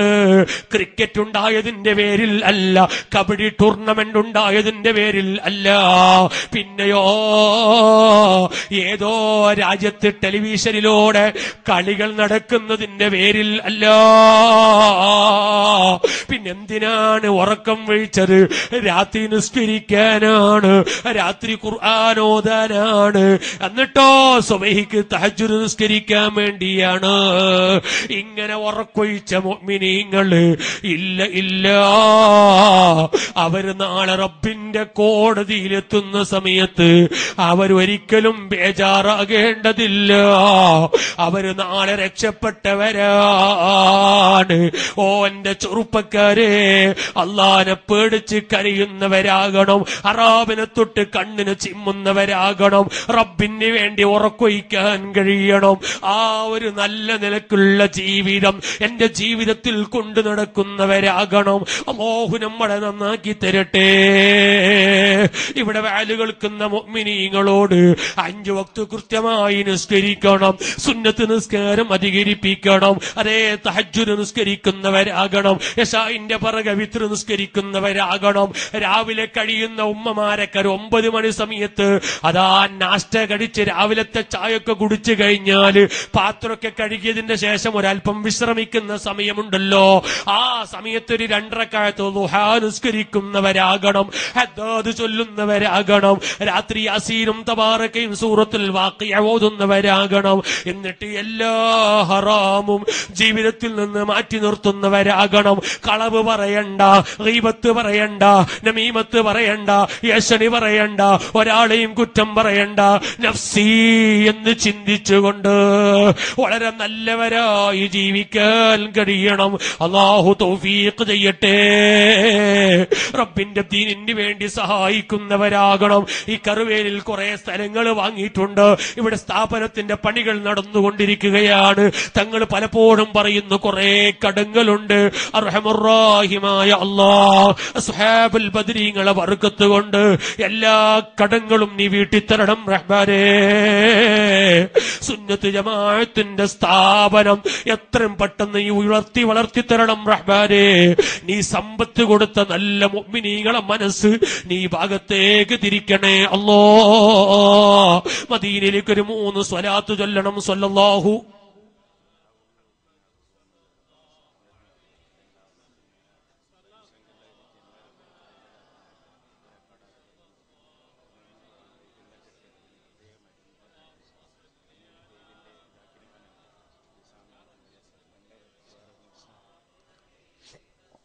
اللهم صل على محمد يا رب صل عليه وسلم. അഭിമന്യരായ തങ്ങൾ ഈ നാട്ടുകാർക്ക് വേണ്ടി ദുആ ചെയ്യാൻ സഹായിച്ചവര് ഇന്നത്തെ ഈ പന്തലടക്കം ഒരു നല്ല വ്യക്തിയാണ് സഹായിച്ചത്. അല്ലാഹ് ഇൽമിന്റെ സദസ്സിന് വേണ്ടി പന്തലിട്ട് തണൽ നൽകിയ വ്യക്തിക്ക് നീ അർശിന്റെ തണല് കൊടുക്കണേ അല്ലാഹ്. തങ്ങൾ പറഞ്ഞു ഹൗദിന്റെ സൗകര്യം അതുപോലെ പലതും ആവശ്യമുണ്ട്, പലതും അതിന്റെ പണികളൊക്കെ നടന്നുകൊണ്ടിരിക്കുകയാണ്. നിങ്ങളൊക്കെ മനസ്സറിഞ്ഞ് സഹായിക്കണം. സഹായിച്ചവരാണ്, ഇതുവരെ സഹായിച്ച നല്ല നാട്ടുകാരാണ്. അല്ലാഹ് നീ അർഹമായ പ്രതിഫലം ദുനിയാവിലും ആഖിറത്തിലും നൽകണേ റഹ്മാനേ. ഓ എന്റെ വാല് കേൾക്കുന്ന ഉമ്മമാരെ, ഇവിടെ സുന്നത്ത് ജമാഅത്തിന്റെ സ്ഥാപനം അഭിമന്യരായ മുത്തുനബിയുടെ പേരക്കുട്ടിയാകുന്ന തങ്ങൾ മുമ്പന്തിൽ നിൽക്കുമ്പോ കുറെ നാട്ടുകാരും ആലിമീങ്ങളും എല്ലാം കൂടിയിട്ട് സുന്നത്ത് ജമാഅത്തിന്റെ സ്ഥാപനം ഇവിടെ വളർന്നു വരുമ്പോ ഉമ്മമാരോട് ഞാൻ ഒരു കാര്യം പറഞ്ഞു നിർത്തുകയാണ്. ഉമ്മ, ഈ നാട്ടിലെ നല്ലവരായ ആണുങ്ങളൊക്കെ സഹായിക്കുമ്പോ ഞമ്മക്കതിനൊരു അവസരം കിട്ടിയിട്ടില്ലല്ലോ ഉമ്മ. അല്ലാഹു ഏറ്റവും വലിയ പണം നൽകിയത് ഉമ്മമാർക്കാണ്. അല്ലേ? നിങ്ങൾ ചിന്തിച്ചു ചിന്തിച്ചു നോക്കൂ. ഇവിടെ ഇരിക്കുന്ന പുരുഷന്മാരല്ല, ആണുങ്ങളല്ല പണക്കാര് പെണ്ണുങ്ങളാ. എന്തുകൊണ്ടാണ്? നിങ്ങൾ നോക്കൂ, വഅദ് പറയുന്ന ഞാൻ, എന്റെ കയ്യിലുള്ളത് എന്താണ്? ഒരു 15,000 രൂപന്റെ ഒരു വാച്ചുണ്ട് എന്റെ കയ്യില്, അതുപോലെ ഒരു ഷർട്ടും ഒരു ചെരുപ്പും, ഈ കാണുന്ന ഡ്രസ്സല്ലേ ഉള്ളൂ. ആകെ പോയാൽ ഒരു 20,000 രൂപന്റെ സാധനം ഒരു പക്ഷെ എന്റെ തടിയിലുണ്ടാകും. എന്നാ ഉമ്മ, നിന്റെ കയ്യിൽ എത്ര സ്വർണം? ഒരു 2, 3, 4, 5, 6 ലക്ഷത്തിന്റെ സാധനം ഇപ്പൊ കയ്യിലുണ്ടാവൂലേ? വീട്ടിൽ എത്രയോ 50, 60 പൗണ്ടുകൾ സൂക്ഷിക്കുന്നവരില്ലേ? ഉമ്മമാരെ, നിങ്ങളാണ് പണക്കാര്. പക്ഷേ ഞാൻ പറയുന്നു, നമ്മൾ ഈ സ്വർണങ്ങൾ വെച്ച് വെച്ച് വെച്ച് അവസാനം അതാ എന്നെ അസ്റായീൽ കൂട്ടിക്കൊണ്ടു പോകുന്നൊരു സമയമുണ്ട് ഉമ്മ. ആ സമയത്ത് നീ എത്ര സ്വർണമുണ്ടെങ്കിലും, എത്ര പൊന്നുണ്ടെങ്കിലും, എത്ര ബംഗാറുണ്ടെങ്കിലും അസ്റായീലിനത് പ്രശ്നമേ അല്ല. പിന്നെ എന്താണ് ഇവിടെ സംഭവിക്കുന്നത്? മരിച്ചതിന്റെ ശേഷം നിന്റെ പൊന്നിന് വേണ്ടി, ബംഗാറിന് വേണ്ടി നിന്റെ മക്കളും പേരമക്കളും പുള്ളിമക്കളും കുസ്തി കൂടുകയാണ്, ഗുലുമാലാക്കുകയാ. സുബ്ഹാനല്ലാഹ്, എത്രയാണ് അനുഭവങ്ങൾ പറയാനുള്ളത്. ഞാൻ എന്റെ ഉമ്മമാരോട് പറയട്ടെ, ഈ നാട്ടിലെ നല്ലവരായ ആണുങ്ങൾ സഹായിക്കുമ്പോ, ഉമ്മമാരെ, നിങ്ങളെ കയ്യിലുള്ള ചെറിയൊരു പൊന്നിന്റെ കഷ്ടം കൊണ്ടെങ്കിലും ഈ സ്ഥാപനത്തിനെ സഹായിക്കണമെന്ന് ഓർമ്മപ്പെടുത്തുന്നു. അല്ലാഹു നല്ലതിനോട് സഹകരിക്കാൻ നീ ഭാഗ്യം നൽകണേ അല്ലാഹ്. എത്രയാണ് കയ്യിലുള്ള സ്വർണങ്ങള്, എത്രയാണ് ശരീരത്തിലുള്ള സ്വർണങ്ങള്. പക്ഷേ ഇപ്പോൾ തരാൻ നിങ്ങൾക്ക് ഭർത്താക്കന്മാരെ സമ്മതം കിട്ടിക്കൊള്ളണമെന്നില്ല. നിങ്ങളെ ഭർത്താക്കന്മാരെ സമ്മതം ചോദിച്ചിട്ട് പിന്നീടെങ്കിലും ഇവിടത്തേക്ക് കൊടുത്തയക്കണമെന്ന് ഓർമ്മപ്പെടുത്തുന്നു. അത് സ്വതക്കന്റെ കാരണം കൊണ്ട് രക്ഷപ്പെടാൻ അല്ലാഹു നമ്മളെ രക്ഷപ്പെടുത്തി തരട്ടെ. മുഅ്മിനീങ്ങളെല്ലാവരും എഴുന്നേറ്റ് നിൽക്കണം, എല്ലാവരും എഴുന്നേറ്റ് നിൽക്കണം. നമുക്ക് ദുആ ചെയ്തിട്ട് പിരിയാം. കാര്യം ഞാൻ ഓർമ്മപ്പെടുത്തുകയാണ്. ഉമ്മമാരെ, എന്റെ മുമ്പിലിരിക്കുന്ന മുഅ്മിനീങ്ങളെ, നമുക്ക് ഹബീബ് തങ്ങളെ വല്ലാതെ ഇഷ്ടം വെക്കണം. ഈ തങ്ങളെ ഉപ്പാപ്പ, നമ്മുടെ അഭിമന്യ നേതാവ് സയ്യിദുൽ വുജൂദ് മുഹമ്മദുർ റസൂലുള്ളാഹ്. ഒന്ന് മുമ്പിലേക്ക് വരൂ മുഅ്മിനീങ്ങളെ. ഞാൻ മുത്തുനബിയെ കുറിച്ചൊന്ന് 2 മിനിറ്റ് പറയട്ടെ. ഈമാനുള്ള ചെറുപ്പക്കാര്, മുത്തുനബിയെ വെക്കുന്ന ചെറുപ്പക്കാര് ഒന്ന് മുമ്പിലേക്ക് കയറി വരണം. നമുക്ക് ഹബീബ് തങ്ങളെ ഇഷ്ടം വെക്കാം, റസൂലുള്ളാഹിനെ സ്നേഹിക്കാം.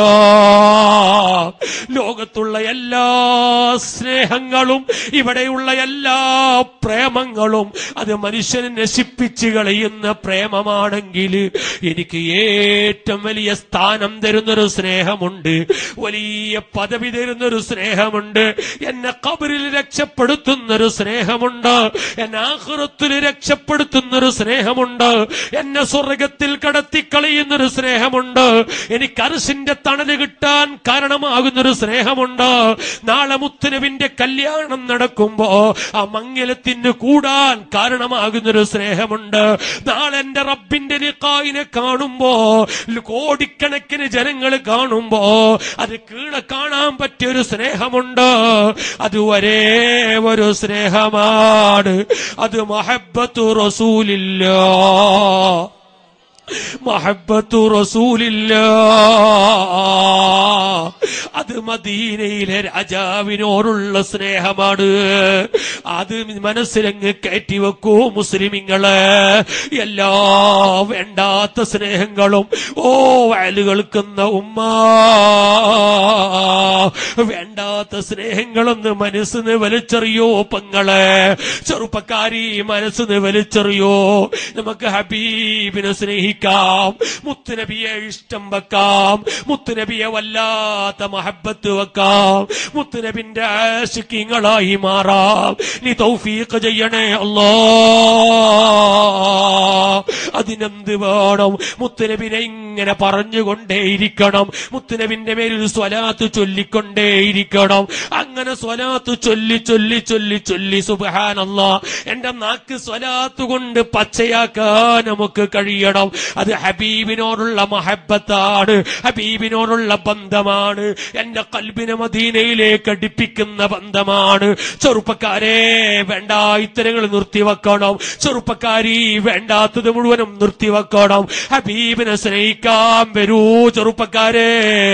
മുത്തുനബിനെ വല്ലാതെ ഇഷ്ക് വെക്കാം. ഒരു കഥയും കൂടി പറഞ്ഞ് മുത്തുനബിനെ സ്നേഹിച്ച ഒരു മഹാന്റെ കഥ കേട്ടിട്ടില്ലേ നിങ്ങള്? മഹാനായ സുലൈമാനുൽ ജസൂലി റളിയല്ലാഹു അൻഹു ആശിഖുർ റസൂലാണ്. മുത്തുനബിയെ വല്ലാത്ത ഇഷ്ടം വെച്ച മഹാനാണ്. ദലായിലുൽ ഖൈറാത്ത് എന്ന് പറയുന്ന സലാത്തിന്റെ കിതാബ് രചിച്ച മഹാനാണ്. ആ മഹാനായ സുലൈമാനുൽ ജസൂലി തങ്ങള് സ്വലാത്തിന്റെ കിതാബ് രചിച്ചിട്ട് ലക്ഷക്കണക്കിന് ജനങ്ങൾക്ക് സ്വലാത്തങ്ങ് ചൊല്ലാൻ കൊടുത്തു. സുബ്ഹാനല്ലാഹ്. ആ സുലൈമാനുൽ ജസൂലി തങ്ങള് എന്നിട്ടതാ ഹിജ്റ 830 ഹിജ്റ 830 വെച്ചിട്ട് അവിടത്തെ സ്വന്തം നാട്ടില് വഫാത്താകുന്നു. വഫാത്തിന് വേണ്ടി കിടക്കുന്ന സമയത്ത് ആയിരക്കണക്കിന് ശിഷ്യന്മാര്, ആയിരക്കണക്കിന് മുരീദന്മാര് ദലായിൽ ഖൈറാത്ത് എന്ന സ്വലാത്ത് ഇങ്ങനെ ചൊല്ലിക്കൊണ്ടിരിക്കുമ്പോ മഹാനവരുകൾ ചിരിച്ചിട്ട് ഈ ലോകത്തോട് വിട പറയുകയാണ്. മഹാനവരുകളെ നാട്ടിലുള്ള പള്ളിയില് അതാ കബറടക്കുകയാണ്. ലക്ഷക്കണക്കിന് ജനങ്ങൾ മയ്യിത്ത് നിസ്കരിക്കുന്നു. അവിടെ നാട്ടിൽ കബറടക്കുന്നു. അങ്ങനെ കബറടക്കിയിട്ട് ഏകദേശം 70 കൊല്ലം കഴിഞ്ഞു. 70 ആണ്ട് കഴിഞ്ഞപ്പോ അതാ നാട്ടുകാർക്കൊരു കിനാബ് കാണുന്നു. സുലൈമാനുൽ ജസൂലി തങ്ങളെ എന്താണ് പറയുന്നത്? ഓ മക്കളെ, ഈ നാട്ടിലെ പള്ളിന്റെ ഇന്ന മൂലക്കെന്റെ കബറുണ്ട്. ആ കബറ് നിങ്ങൾ പോയിട്ടൊന്ന് മാന്തണം. എന്റെ മയ്യത്ത് പുറത്തേക്ക് എടുക്കണം. എന്നിട്ട് എന്റെ മയ്യത്തിനെ മറാക്കിഷ് മൊറോക്കോയിലേക്ക് കൊണ്ടുപോകണം. മൊറോക്കോ പട്ടണത്തിലുള്ള പള്ളിയിൽ എന്നെ കബറടക്കണം. രാത്രി ഒരു കിനാവ് കാണുന്നു. സുബ്ഹാനല്ലാഹ്. നാട്ടുകാര് രാവിലെ വന്നിട്ട് പറഞ്ഞതുപോലെ ആ കബറങ്ങ് തോണ്ടുകയാണ്, മാന്തുകയാ. കബറ് മാന്തി തായ്ക്കബറിലേക്ക് എത്തി നോക്കുമ്പോ, തായ്ക്കബറിങ്ങനെ എടുത്തു നോക്കുമ്പോ 70 കൊല്ലം കഴിഞ്ഞ മയ്യത്താകുന്ന സുലൈമാനുൽ ജസൂലി തങ്ങള് ഒരു പുതിയ ആപ്പിളയെ പോലെ കബറിൽ കിടക്കുകയാണ്. അവിടത്തെ കഫൻ തുണിയെ പോലും മണ്ണ് തൊട്ടിട്ടില്ല. മഹാന്മാര് പറയുന്നു, മയ്യത്തെടുത്ത് മീതെ വെച്ചിട്ട് കഫൻ തുണിയൊന്ന് തുറന്നു നോക്കുമ്പോ ഒപ്പിച്ച താടി അങ്ങനെയുണ്ട്, കട്ട് ചെയ്ത മീശ അങ്ങനെ തന്നെയുണ്ട്. മയ്യത്തിന് ഒരു കുറവും സംഭവിച്ചിട്ടില്ല. അവരുമെല്ലാം മയ്യത്തിന്റെ വലത്തെ കൈ ഇങ്ങനെ എടുത്തിട്ട് ഈ മുസബ്യമെല്ലാം ഇങ്ങനെ പിടിച്ചൊന്ന് അമർത്തുമ്പോ അതാ ചോരന്റെ അടയാളം കാണുകയാണ്. അങ്ങനെ മയ്യത്തിനെ കെട്ടി അതാ മൊറോക്കോയിലേക്ക് കൊണ്ടുപോവുകയാണ്. സുബ്ഹാനല്ലാഹ്. 70 കൊല്ലം കടന്ന നാട്ടിലെ കബറിന്ന് മയ്യത്തെടുക്കുമ്പോ കബറിന്റെ ഉള്ളിൽ എന്താണ് മണം, എന്താണ് സുഗന്ധ മണം. മണം കൊണ്ട് സഹിക്കാൻ കഴിയുന്നില്ലോ. അവിടുന്ന് മൊറോക്കോയിലേക്ക് ആയിരക്കണക്കിന് കിലോമീറ്റർ അകലെ മയ്യത്തിനെ കൊണ്ടുപോകുമ്പോ അവിടെയും സുഗന്ധമണം അടിച്ചു വീശുകയാണ്. അതാ മൊറോക്കോയുടെ പള്ളി വളപ്പില് ലക്ഷങ്ങൾ തടിച്ചുകൂടുകയാണ് അത്ഭുതത്തിന്റെ മയ്യത്തിനെ കാണാൻ. ദലായിലുൽ ഖൈറാത്തിന്റെ ശറഹാകുന്ന മതാലിയുൽ മുസിറാത്ത് എന്നൊരു ഗ്രന്ഥമുണ്ട്. അതിന്റെ തുടക്കത്തിൽ ഈ ചരിത്രം എഴുതി വെച്ചിട്ട് പറയാണ്, ആദിഹി കറാമത്തു സലാത്തി റസൂലില്ലാഹ്. ഇത് മുത്തുനബിന്റെ സ്വലാത്തിന്റെ കറാമത്താണ്. സുലൈമാനുൽ ജസൂലി സ്വലാത്ത് ചൊല്ലിട്ട് കിതാബ് ഉണ്ടാക്കിയിട്ട് ലക്ഷക്കണക്കിന് ജനങ്ങൾക്ക് അത് ചൊല്ലാൻ കൊടുത്തിട്ട് മരിച്ചുപോയ മഹാനാൻ. ആ മഹാനെ ഖബറ് തൊടുന്നില്ല. തൊടുന്നില്ല, കഫൻ തുണിയെ തൊടുന്നില്ല. ഇല്ല ഇല്ല, കടന്ന ഖബറ് എന്തെന്നില്ലാത്ത മണം അടിച്ചു വീശുകയാണ്. മുഅ്മിനീങ്ങളെ, നമ്മളെ മയ്യത്തിന് ഖബറ് തൊടാതിരിക്കാൻ, നമ്മളെ മയ്യത്ത് മണക്കാൻ, ആഖിറത്തിൽ രക്ഷപ്പെടാൻ, സിറാത്ത് പാലം മിന്നൽ വേഗതയിൽ കടക്കാൻ, അർശിന്റെ തണല് കിട്ടാൻ വയല് കേൾക്കുന്ന ഉമ്മ, ഓ പെങ്ങളെ, ചെറുപ്പക്കാരെ, എല്ലാ പ്രേമങ്ങളും സ്നേഹങ്ങളും വലിച്ചെറിഞ്ഞിട്ട് നമുക്കൊരു ഹബീബിനെ സ്നേഹിക്കാം. അതാണ് മുഹമ്മദുർ റസൂലുള്ളാഹ്. മുഹമ്മദുർ റസൂലുള്ളാഹ്. ആ മുത്തനബിയെ വല്ലാതെ സ്നേഹിച്ച് രക്ഷപ്പെടാൻ കഴിയും. അതുകൊണ്ട് എല്ലാവരും മുത്തനബിയെ ഇഷ്ക് വെച്ചുകൊണ്ട്, മുത്തനബിയെ വല്ലാതെ സ്നേഹിച്ചുകൊണ്ട് ദിവസത്തിലൊരു 100-ൽ കുറയാത്ത സ്വലാത്തെങ്കിലും ചൊല്ലി മനസ്സൊന്ന് മദീനയിലേക്ക് തിരിക്കണമെന്ന് ഓർമ്മപ്പെടുത്തി ഞാൻ എന്റെ പ്രസംഗം നിർത്തുന്നു. അന്ത തത്ലുഉ ബൈനനാ ഫിൽ കവാകിബി البدور بل وأشرف منه يا سيدي خير النبي صلاة